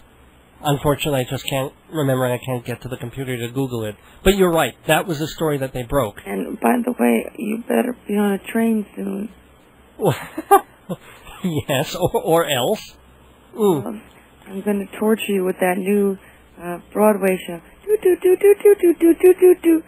I thought that you couldn't pick a more yucky music, but you've yuckified yourself. This is my artistic advisor, ladies and gentlemen. My wife. I think that's why Jeff didn't come in. He was mortified by the new. I've heard it several times. The new off-Broadway stuff. Well, since we've been doing Inside Broadway, the segment that we've been doing really since the beginning of the show, the beginning of the program 6 years ago, we had music from the musical 9, which is, by the way, a rather heterosexual musical. Come to think of it. But it's yucky. Well, my wife didn't like it. She said it sounded really rather fairy-ish and is la la la la la la la la la la. And you pick something that's even worse. Okay. It's funny. I know you so well that when I had a couple of different ones that I put on for the Inside Broadway segment, and there's another that I'm going to probably go back and forth using. But when I did this one, I was like, you know what? Joyce is going to say this is even worse. I knew it. Yes, and you're passive-aggressive, so you won't even fix it. Wait. Let's. I can actually go back to it. Hold on. Here it is, in case people missed it the first time. Inside Broadway, brought to you by Performing Arts Insider. And nothing says I'm a man more than that. It's a happy thing. It's la la la la la la la la la la la la. You don't David? like it? Yes. A 5-year-old or Dora the Explorer might enjoy such music. But anybody who's hit puberty would not like it. Well, I'm hoping to hit puberty soon. Listen, by the way, I liked the Art Paul. I thought he was very entertaining. Well, thank you. And I liked the review of the show. I know Aunt Bonnie enjoyed it with the teacher friends. Yeah, she was the person I referred to. I went to see, before I went to see the show, I told her I was on my way. And I was listening. She went with her friends on TDF and just absolutely, unequivocally loved it. Well, teachers like that sort of thing. Teachers are very educated. Yeah, absolutely. So, babe, first of all, thank you for calling in, and I still can't, is it Evans? That politician who was running for president. God, Democrat. He was, You want me to Google him? Are you near the computer? No. Well, I'm actually nearer to a computer than you are. I don't know. What was the name of the woman? It was like, Nihal would know, because she had like a film star name. I mean, the prostitute or his, No, it wasn't a prostitute. She was a regular person. Oh, well, I'm going to do President's Wife Cancer. That's usually good. Edwards! John Edwards. There we go. So the tabloids, right. The tabloids. Listen, David. Yeah. What train will you be on? Hopefully. I'm not going to tell people what train I'm going to be on. Because if somebody doesn't like my show, you'll suddenly see someone pushed off a platform. So just know that I'll be on probably, let me put it this way, a train that leaves in about an hour. So I'll probably be at the station till, I'll probably get off here about 1 o'clock, talk a little more, play a little music, and then shut things down for the night. I'm going to get off there now because I'm exhausted, and I still have like 50 papers to grade. Oh dear. Let me ask you, before I let you go, what are your thoughts on Paul Newman? I feel like Joe Franklin when I do, Joyce from I never really, Island. honestly, I never cared for him. I liked him as Stanley in Streetcar. Oh, good Lord. Wasn't he? No. No, that was what's his name? That was Marlon Brando. Marlon Brando. Yeah. Then I never liked him. Are you laughing at me? Listen. Yeah. Then, I'm sorry, yes? yeah, laugh at me. Go ahead. No, I'm sorry. It's good radio. That's just beautiful radio right there. They were the two most beautiful men in movies. Let's put it this way. If I didn't like anything he's in, and I liked something with Marlon Brando, then I don't like Paul Newman. Although the only thing I liked is that they said my mother looked like Joanne Woodward. That's not a bad person to look like. You didn't like his salad dressing? He made a nice tomato sauce. Schlocky stuff, nasty old stuff with his nasty old kids. Good God! It wasn't that good. We're talking about Paul Newman here. Like a Harrison Ford equivalent, you know. In a manner of speaking, he was, although probably a greater star than Harrison Ford ever wound up being. Listen, what? Duran Ethel was bigger. And you know what's the really cool thing about both Paul Newman and Harrison Ford? What? Well, they're Jewish. Oh, that's lovely. Well, you know what? In an age, I was going to talk about this a little bit. That he never identified as a Jew. Well, first of all, he was half Jewish. And technically, then it doesn't matter. His father was Jewish, his mother was Catholic. But if he never identified as a Jew... No, that's not true. He was quoted as saying, even though his mom was a Catholic, he identified a Catholic. My mom was a Catholic. Yeah, a Catholic or leak. No, he said, what did he say? He didn't say anything. He said, I'm going to marry Joanne Woodward and make stupid products for the next 50 years. Which he gave, by the way, all the money to charity. Who cares? Who cares? He made schlocky products. Why are you so down on Paul Newman? I don't like him.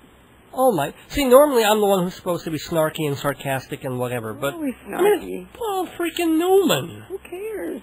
Well, I kind of do, because first of all, to have a person who identified as Jewish and being a major Hollywood movie star and the musical he was not. That was Marlon Brando. Well, Brando tried that. You know, he didn't quite. Well, I don't like him. Well, maybe your dad liked him. My mom loved him. Good Lord, my mom, please. Like him. Sun rose and set in his blue eyes.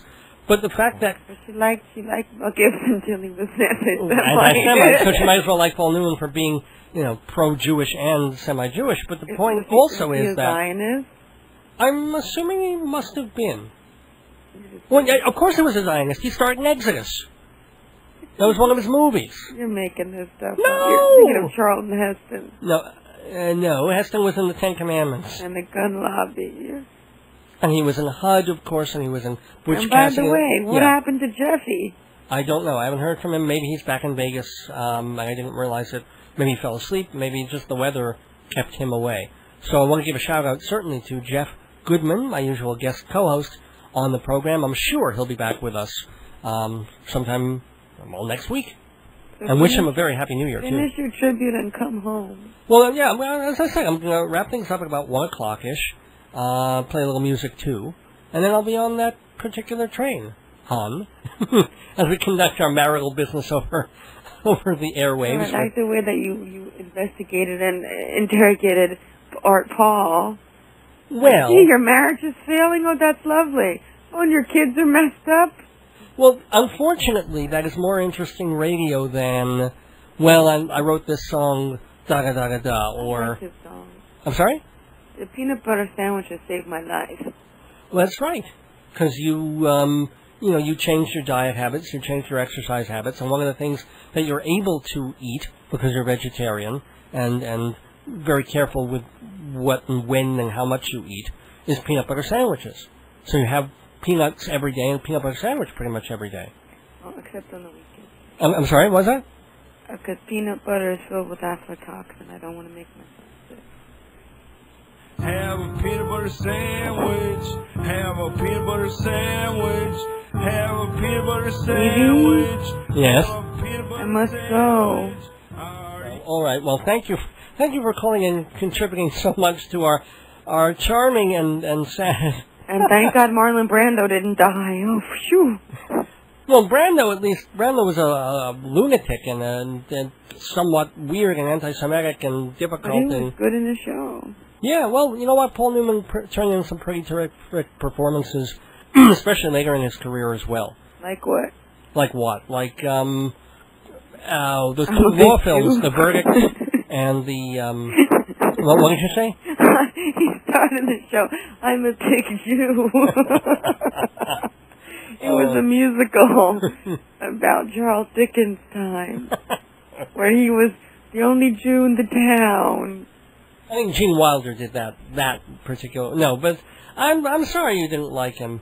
For me, I never got to finish this thought, but at a time when the idea of what Jews looked like or represented in Hollywood...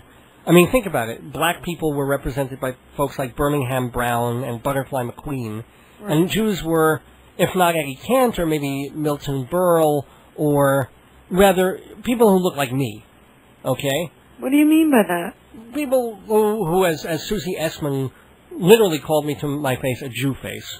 She was just saying that. Yeah, no, but, she didn't say fat, and she didn't say some other thing. She purposely picked, when I interviewed Susie Essman for an article, like I'm writing for the for the Long Island Woman. Well, you know why? Because you so identify yourself as Jewish. Not so particularly in our conversation. Yes, you did. She looked at my face. She went, "Oh, you are Jew face blank." So the fact, I think that's not true.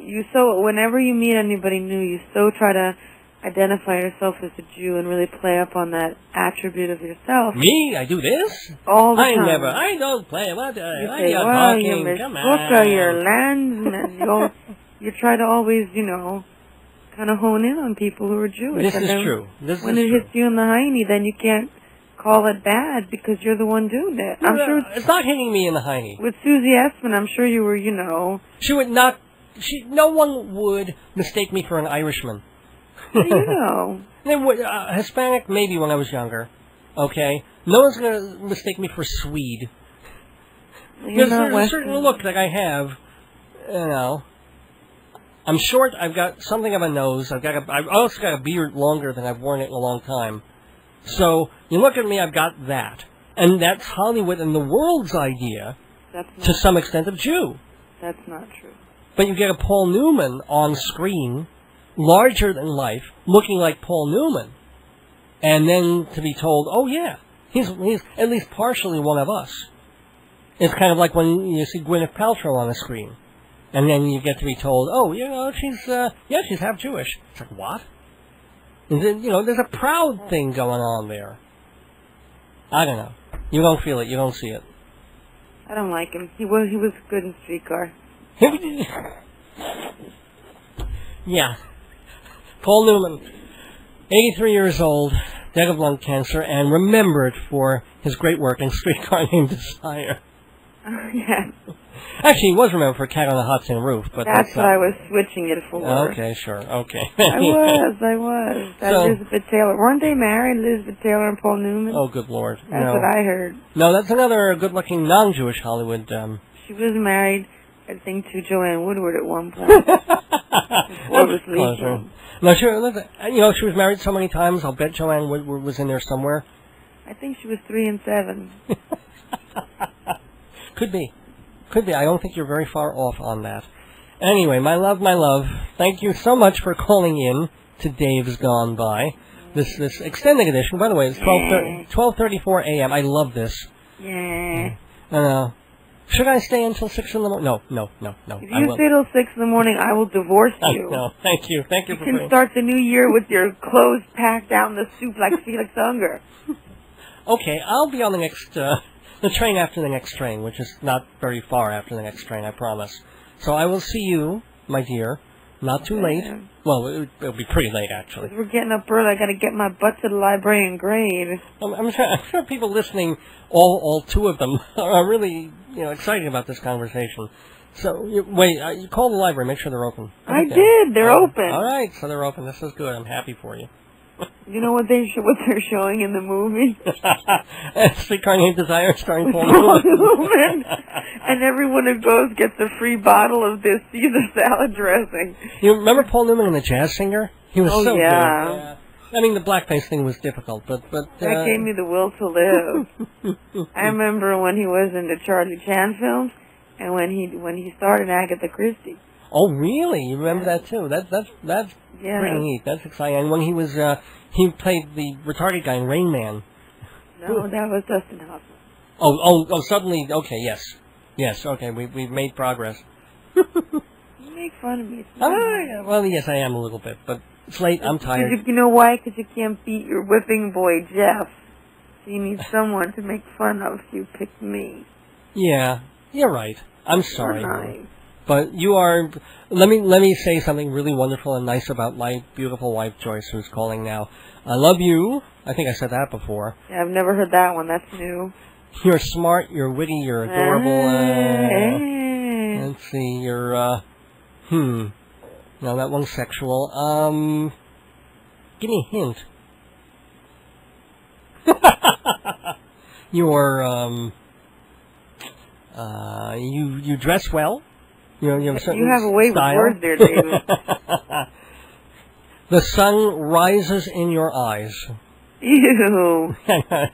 Give you that would burn. Cataracts. That would burn. Always, you nice hair.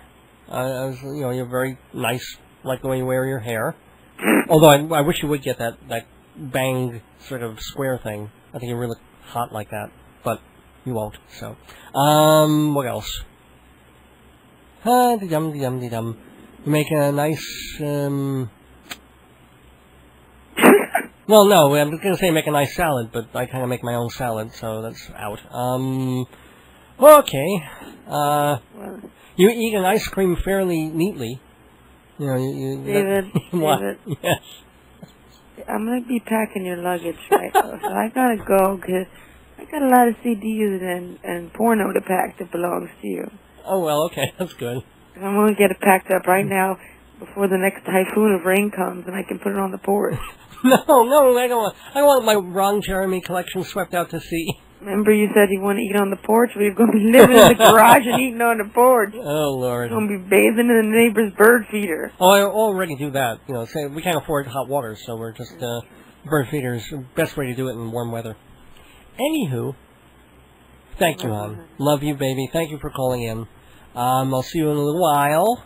Be good and have a good show. And don't insult anyone else. Well, if people want to try and call in and be insulted, I've got another 20 minutes or so. Give us a buzz. 631-8888-8811 is the phone number. Driving around, listening to the show. Haven't been on this late in a long, long time, and I'm really enjoying it, so give me a buzz. 631-888-8811. Let's keep it going. And, honey, love you. See you in a while. Night. 631-888-8811 to talk to me, Dave Lefkowitz, before we put the finishing touches on this episode of Dave's Gone By on AM 1240 WGBB Freeport. Well, let's see. That was not quite the Parliament tribute that I intended. I don't know if I can really go back and make any of that better.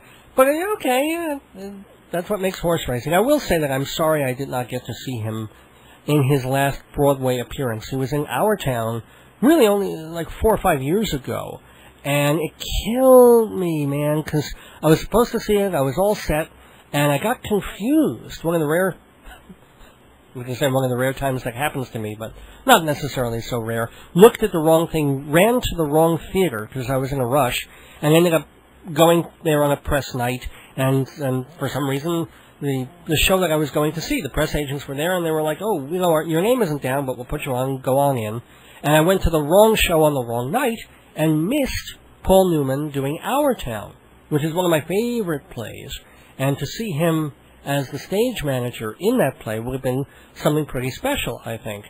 And then when I called the press agents later that week to apologize and say, oops, I went to the wrong thing, at that point they said, sorry, we're full, there's no place to put you. So I felt a little sad about it back then, and now I'm especially heartbroken because I know that's a lost opportunity, and I will have never gotten to see Paul Newman on stage. And that's, sorry about that. Really am. Happy to have seen him in so many movies. The Verdict, Absence of Malice, HUD, Color of Money, The Hustler, Exodus, which I haven't seen since I was a kid and was kind of bored by, but still, he was in that. He was in Cool Hand Luke, of course, and as the old car in Cars. I think he said, in one of his later interviews, he said that his career had followed this trajectory, because the first film he was in, it was this epic of Roman gladiator things, and he said he was absolutely terrible. The critics said he was wooden and couldn't recite a phone book, and he said he went from being terrible and wooden in that to playing the voice of a car. That's the way his career went. But of course it was everything in between that made him so special. So thank you, Paul Newman, for everything you gave on and off screen. We are going to, well, at least I'm going to miss you. And, well, what can I say? I started the season way back in August, August would have been March, saying that I gave up on, I don't want to know about, I was not going to root for or care about the New York Mets. Because after last season, after what happened to that team in the last 3 weeks of the previous baseball season, I said, no more. Now, I've been a Met fan since my my teen years, I guess. But let me think. I think it was certainly back when I was in elementary school. I was already trading baseball cards, and I was already turning into a fan. So it was the early 1970s, the years of Cleon Jones and Felix Neon, Ed Kranepool, and a little later on Rusty Staub and folks like that, and the horrible Dave Kingman. Well, was a Met fan, and it didn't matter that the Mets weren't a particularly good team, because I wasn't that into the playoff. There weren't even playoffs, it was World Series, but it was more about day-to-day. If you put on a game, were they going to win? And most teams had pretty much a 50-50 shot. And if it wasn't 50-50, then it was 40-50. A team plays 10 games, even if they're not particularly good, they're still going to win 4 out of those 10 games a good chunk of the time. And the Mets were like that for years. in the 1970s. And then you had that 1974 special thing where they actually got back into the World Series. Lost, but that was more of a surprise than anything else. I was just happy to root for the Mets because they were my team. They came from my family's love of my father's love of the Brooklyn Dodgers and his heartbreak when they left Ebbets Field and then moved to Los Angeles. And so the Mets sprang out of that in the very early 60s. And the Mets just were, Yankees were Bronx, and the Yankees were 100 years old and had all this history, and Billy Martin and that stupidity in the 1970s. The Mets, they came up around the time of the Beatles and John F. Kennedy and all of that. There's something tied to them about that era, the fact that they were founded then. And so people who, Brooklynites and Queensites, we responded to them. They were the working class team, the schlub team, and, well, let's face it, I think they lost 109 games in their first season. The loser team. But they were our losers. It was a weird, kooky, and I've read writer after writer now call it an ugly stadium. Oh, I thought the orange and blue colors were kind of neat, but okay. Ugly, sort of stinky, weird stadium out in the butt end of Flushing. And lousy teams for the most part year after year, but they were ours, you know? And Casey Stengel they brought in, and Casey was a nut, and that was part of the charm, and having Willie Mays there, and Willie Mays way past his prime, but it was Willie Mays, you know? Say, hey kid. They didn't have to win, but they had to go out there and play and have fun, and care, you know? And what happened last season, after, as I said, 35 years or so of being a Met fan, was watching a team that had its ups and downs through the year. I mean, nobody remembers from last season that they had a very bad June. They had a June swoon that presaged what would happen to them in September. But they came out of the swoon. They played so well until June that it didn't really hurt them that much. And they crawled out and started playing well again and blah, blah, blah. And then those 17 games that will live in infamy. And even before that last game of the season turned out to be their last game of the season, 2 weeks before that, I just said, you know what? I don't want to, this team, I don't like them. I don't like the way they're playing. They're sloppy. They don't just seem to care. They don't seem to really want to win, to do the job that we're paying them millions of tax break dollars on their stadium, and then people paying for the cable television to watch them, or to go see them in the stands, or to buy their crap, their T-shirts and their sweatshirts and their hats and their bats. No. They just, they gave up. I mean, I'm sure individually here and there they tried, they didn't want to lose, but they had this mindset that somehow they were going to, and it didn't matter so much. Because they were all making $1 zillion, lose or win. And so, they lose the game, they lose the game. Whereas the little that I have played those kinds of sports, softball with friends, or back in high school, you wanted to win. Man, you were doing it for fun, and you turned it on. You ran out something to first base, because just maybe the throw wouldn't get there in time, or maybe if you run really, really fast and as hard as you can, you're going to force the guy to throw to first faster than he wanted to and cause an error, and then you'll get all the way to second base. You know, I wasn't the type to hit long fly balls that looked like home runs, but if I were, I'd still chug my ass around first and second base, not stand there, wait to see if it were going to go over the wall, or guy will get his glove on it on the warning track. No, I'm running, man. Because maybe he does get his glove on it on the warning track, and it pops out of his glove. I don't... So it was just the attitude and the sense of, well, we're here, we're playing, we're millionaires, and we're doing a game, and oh, well, we lost again. That was the attitude last year. And so, even before last season was over, I said, you know what, I'm done with the Mets. I cast about it. I remember I said it on this program and elsewhere on the radio that over the between seasons, over the winter, I was casting about to root for another team Any other team. I couldn't do the Yankees because I just can't go from being a Met fan to a Yankee fan. That ain't going to work. Just demographically, it cannot work for me.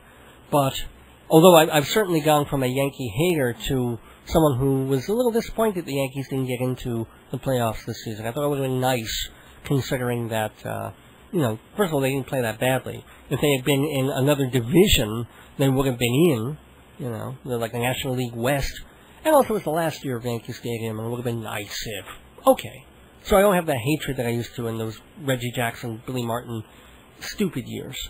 I like Joe Torre, and I think he did well for them. And I was that one year when the Yankees were really, really great. I think it was about 10 years ago now. But when they won something like 118 games, you couldn't help but be a fan. It was such a good team, such a well-run team, and disciplined and nice team to watch, that even then I had that inkling of that's I'm a Met fan, but this year, go Yanks. And they did, and they were one of the sensational teams of my lifetime. But Met fan, until last season, and then over the winter, what do I do? And I was, what is this team like? What is that team like? Trying to find something else to root for. And I settled on the Marlins, because it's a nice little name, Fish, Marlins, and really what decided it for me, more than anything else, was that, a lot of these teams have mascots. The Philly has that fanatic that looks like an anteater, and other teams have dancing girls or what have you. And the Marlins, I guess, have female attractive dancing girls, but they also casting about for official, these are not just guys in the stands, these are officially hand-selected people to be mascots and dancing, the Florida Manatees. And they're obese men who dance and jump around and say wonderful things about the Marlins. Now, this appealed to me tremendously, because I love manatees, and the idea of just getting fat guys to dance, okay, they had me. They had me at hello with that. And I tried, for the first week or two of the season, I really tried to root for and care about the Florida Marlins. I probably should have, because they did pretty well this season. But I just didn't happen. So the season ended up just getting away from me. I didn't root for the Mets, but I didn't forget about them either. I kept an eye on them. So mostly I rooted against them. Because when they didn't fire Willie Randolph on the first day, or at the end of the last day of the previous season, when they collapsed like that, and they kept the manager, especially the way the last couple of months of that season went, I was like, what the hell? Well, don't they owe us that much? Shouldn't they scrap the manager and fire about 6 of the players and start from scratch? Because what are they going to do? They're just going to come back next season with mostly the same people, and what? We're going to get the same thing again. This is what I said. I'm on record saying it. Well, what do you think happened? They kept Willie Randolph for about 100 games, and the Mets played they played 480 ball. Not horrible. Not terrible. Not as bad as the Mets I used to watch and love when I was a kid, but it wasn't good ball either. It wasn't exciting ball. It wasn't fun.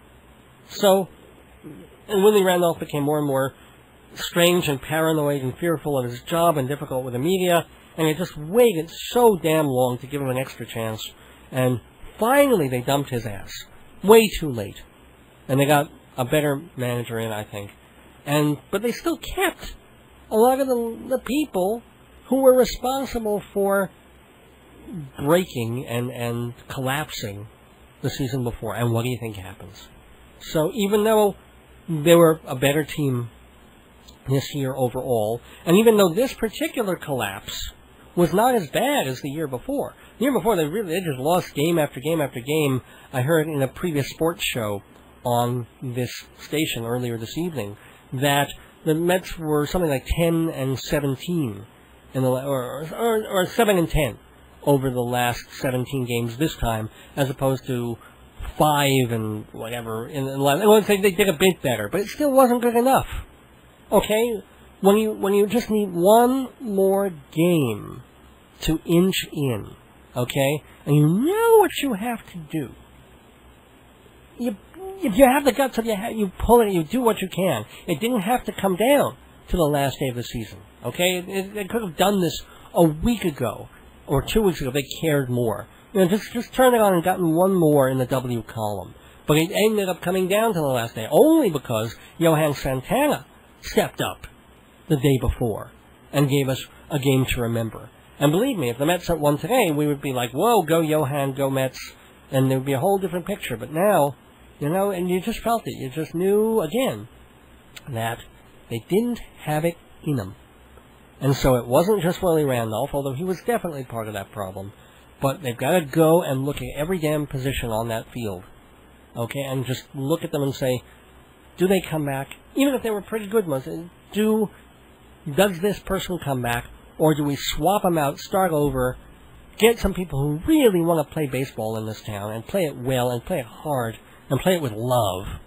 And maybe they're not going to even come close to a pennant or the playoffs next season. But at least they'll care. And we'll care about them. And in a year or two or three, we might be seeing them in October. So, post-mortem on the New York Mets. We'll miss... I had some good times at Shea Stadium. I can't say I'm going to miss the place terribly. It's a part of my childhood, but not a huge one. Maybe if the Mets had won and were on their way to the playoffs, I'd feel a little more nostalgic. I just want better times ahead, as I guess do we all. Well, we have, speaking of times ahead, it is now 12:55 a.m. here on Long Island. You're listening to WGBB Freeport. I'm going to wrap up this episode of Dave's Gone By right around now. About an hour later than we're used to, but thank you if you've stayed with me through all this, and I hope you've enjoyed the show. Again, thanking Art Paul Schlosser. Again, thanking Jill Santoriello, Go See A Tale of Two Cities on Broadway. Giving a shout-out to my co-host, Jeff Goodman, who I guess is out of town this week. Or just, I don't know, busy or caught in the rain somewhere. Jeff, I hope you're well. I'll give you a call tomorrow and see how you're doing.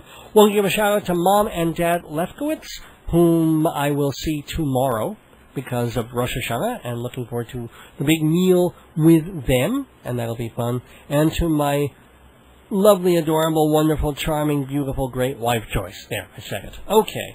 I want to thank our sponsors. Wow, yeah, I forgot to get to them an hour ago again, but I will now. Yum Yum Woodrow Delicatessen, located in the Peninsula Shopping Center of Hewlett, Long Island. Been there for 4.5 decades, folks. You know why? Because their food is so darn good. It's kosher. That makes it even better. But you don't just go there because it's kosher. You do it because their meat is fresh and delicious. Tongue, salami, cold cuts, pastrami, their chicken dishes, their veal dishes. They've got a Romanian tenderloin that's really, really good. They also do your basic frankfurter and your hot dog and your stuffed cabbage. And also they can do some lighter dishes. Well, I told you my wife is a vegetarian. She goes there, she has a vegetarian omelet. She loves it. Woodrow, they can do pretty much anything, well, anything parva. So check them out. Peninsula Shopping Center, open 7 days a week, including the Sabbath. I mean, they're kosher, but, let's not go crazy about it. And I've been going there, as I said, since I was 12 and a half years old. My family still goes there a couple of times a month. I go there with my wife. We know Norm, we know Steve, the owners, we know all the waiters. They're great, and they're personable, and they're fun, and the food is wonderful and good-sized portions. It really is one of the best delicatessens on Long Island, which means it's one of the best delicatessens in New York, which means it's one of the best delicatessens in the country and the world. Woodrow Deli, and go to woodrowdeli.com. And remember, there's only one W there, woodrowdeli.com. Fancy Schmancy Balloons, which are your party decorating mavens. Jeff Goodman runs that. He's the owner and proprietor of Fancy Schmancy. So anything you need for your party. Balloon decorations for archways and doorways. He also does the centerpieces, the pretty cool theme things that kids have for bar mitzvahs and graduations and christenings and weddings, whatever. He can do it. And he can also help you put your party together. That's Fancy Schmancy Balloons, 516-797-3229.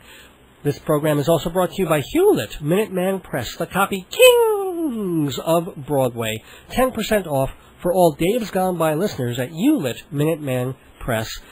visit them at 1315 Broadway in Hewlett, next to the defunct, absent, and darkened Loman's shoe store, but still across the street from the Loman's that's been selling clothes for 100 years. So, 569-5577, 569-5577, area code 516 for Hewlett Minuteman Press. And finally, Dave's Gone By is brought to you by Performing Arts Insider Theater Magazine, the Bible of Broadway for 65 years, founded in 1944 by people who just wanted to tell everybody everything that was going on on Broadway. And now, of course, it's not just Broadway, but there's off-Broadway and off-off and cabaret and opera and dance. PerformingArtsInsider.com tells you how and why to subscribe to this great, great journal of American theater. And also, if you go to davesgoneby.org, you find out how you can get an amazing discount on annual subscriptions of this hard copy publication, Performing Arts Insider. Check it out. Now, have some... wow, you can see how long I've been on the air, the way my throat's going here. Just a couple of minutes more. It's 12:59 a.m., by the way, on WGBB Freeport, finishing up the last precious moments of Dave's Gone By here. Shalom Dammit, Rabbi Sal Solomon's Peace, Love, and Acid Reflux Hour, still on the air. You can still catch it. But it's October, so the times, they are a-changin'. Rabbi Sal is now going to be on Wednesday mornings at 8 a.m., so he moves up an hour. It was 7:30. Now you can sleep an extra half hour and still catch the Rabbi. Wednesday mornings at 8 a.m. on Channel 115 of Woodbury, Long Island Cable.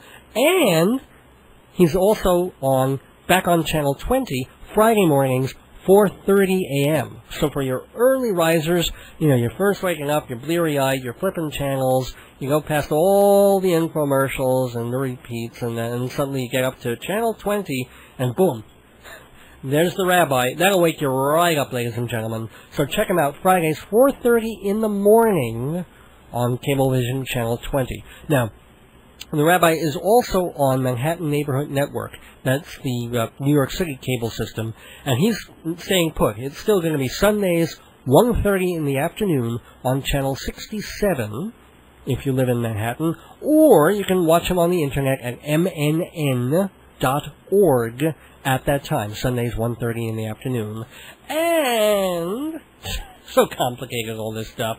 You can watch the Rabbi anytime on YouTube.com. Just look for Saul Solomon or Shalom Dammit, and all his episodes are right there to watch anytime. You have to piece them together because you can only do about a few minutes at a time on YouTube. But the whole episodes are there, and I think you will enjoy them. Now, if you missed any of this, if somehow you didn't memorize all that information I just gave you, that's fine.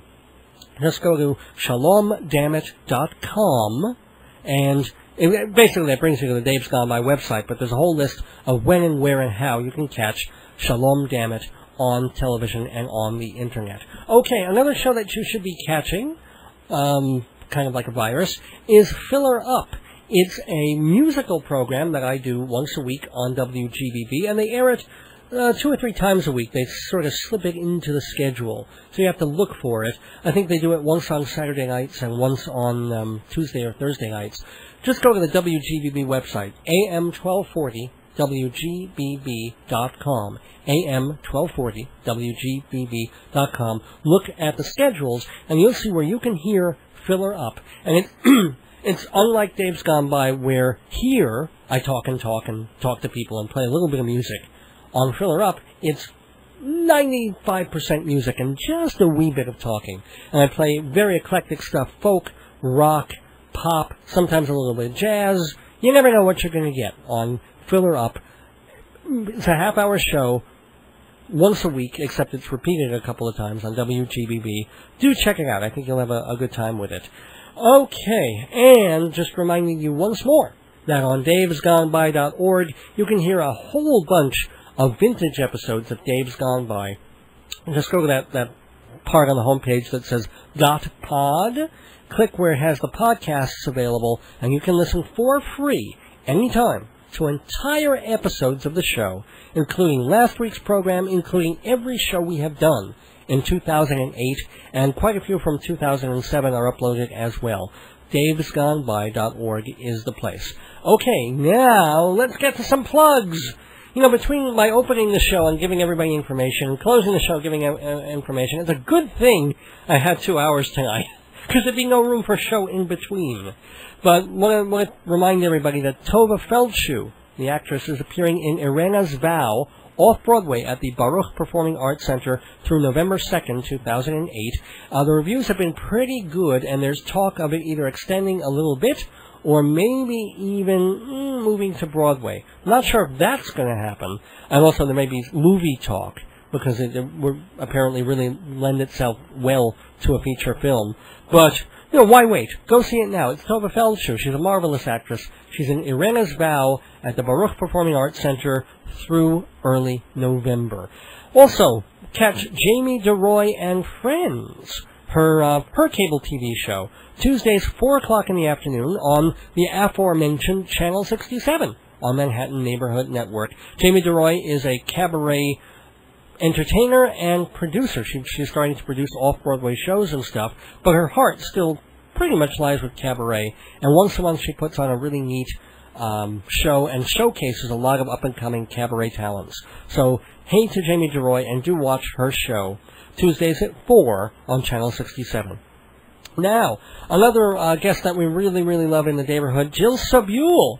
She and her friend Elise Thoron have a little musical that they wrote together called Prozac and the Platypus. Well, they've done a CD of the songs of that show.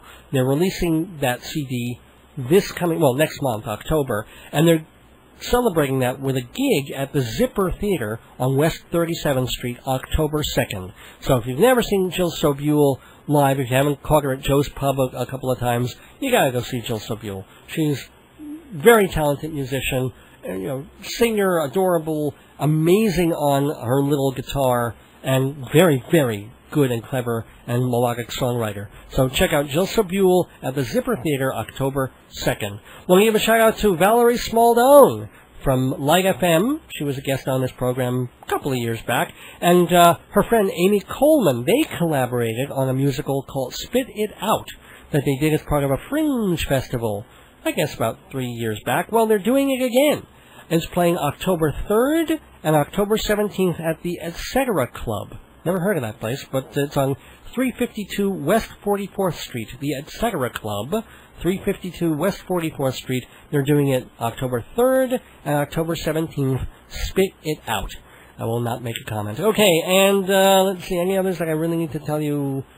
No, I'll save some more plugs for next time. Okay, now, coming up in the weeks ahead on Dave's Gone By, we've got Carol Edmonston. She is the niece of Sid Hoff, the beloved cartoonist, the guy who did Danny and the Dinosaur, and gazillions of other children's books, and also books for grown-ups as well, and political, humorous, satirical cartoons. So Carol has some nice stories to tell about Sid Hoff, and we'll be talking to her about those probably next week on October 5th. And lining up some other guests and cool things as well. But now, it's 1:07 a.m., definitely time to leave the neighborhood. But I will be back next Sunday, October 5th, 2008, with the 293rd episode of Dave's Gone By. Until then, don't miss your days going by. This is Dave Lefkowitz wishing you good night, have 2 peanut butter sandwiches, and gone by.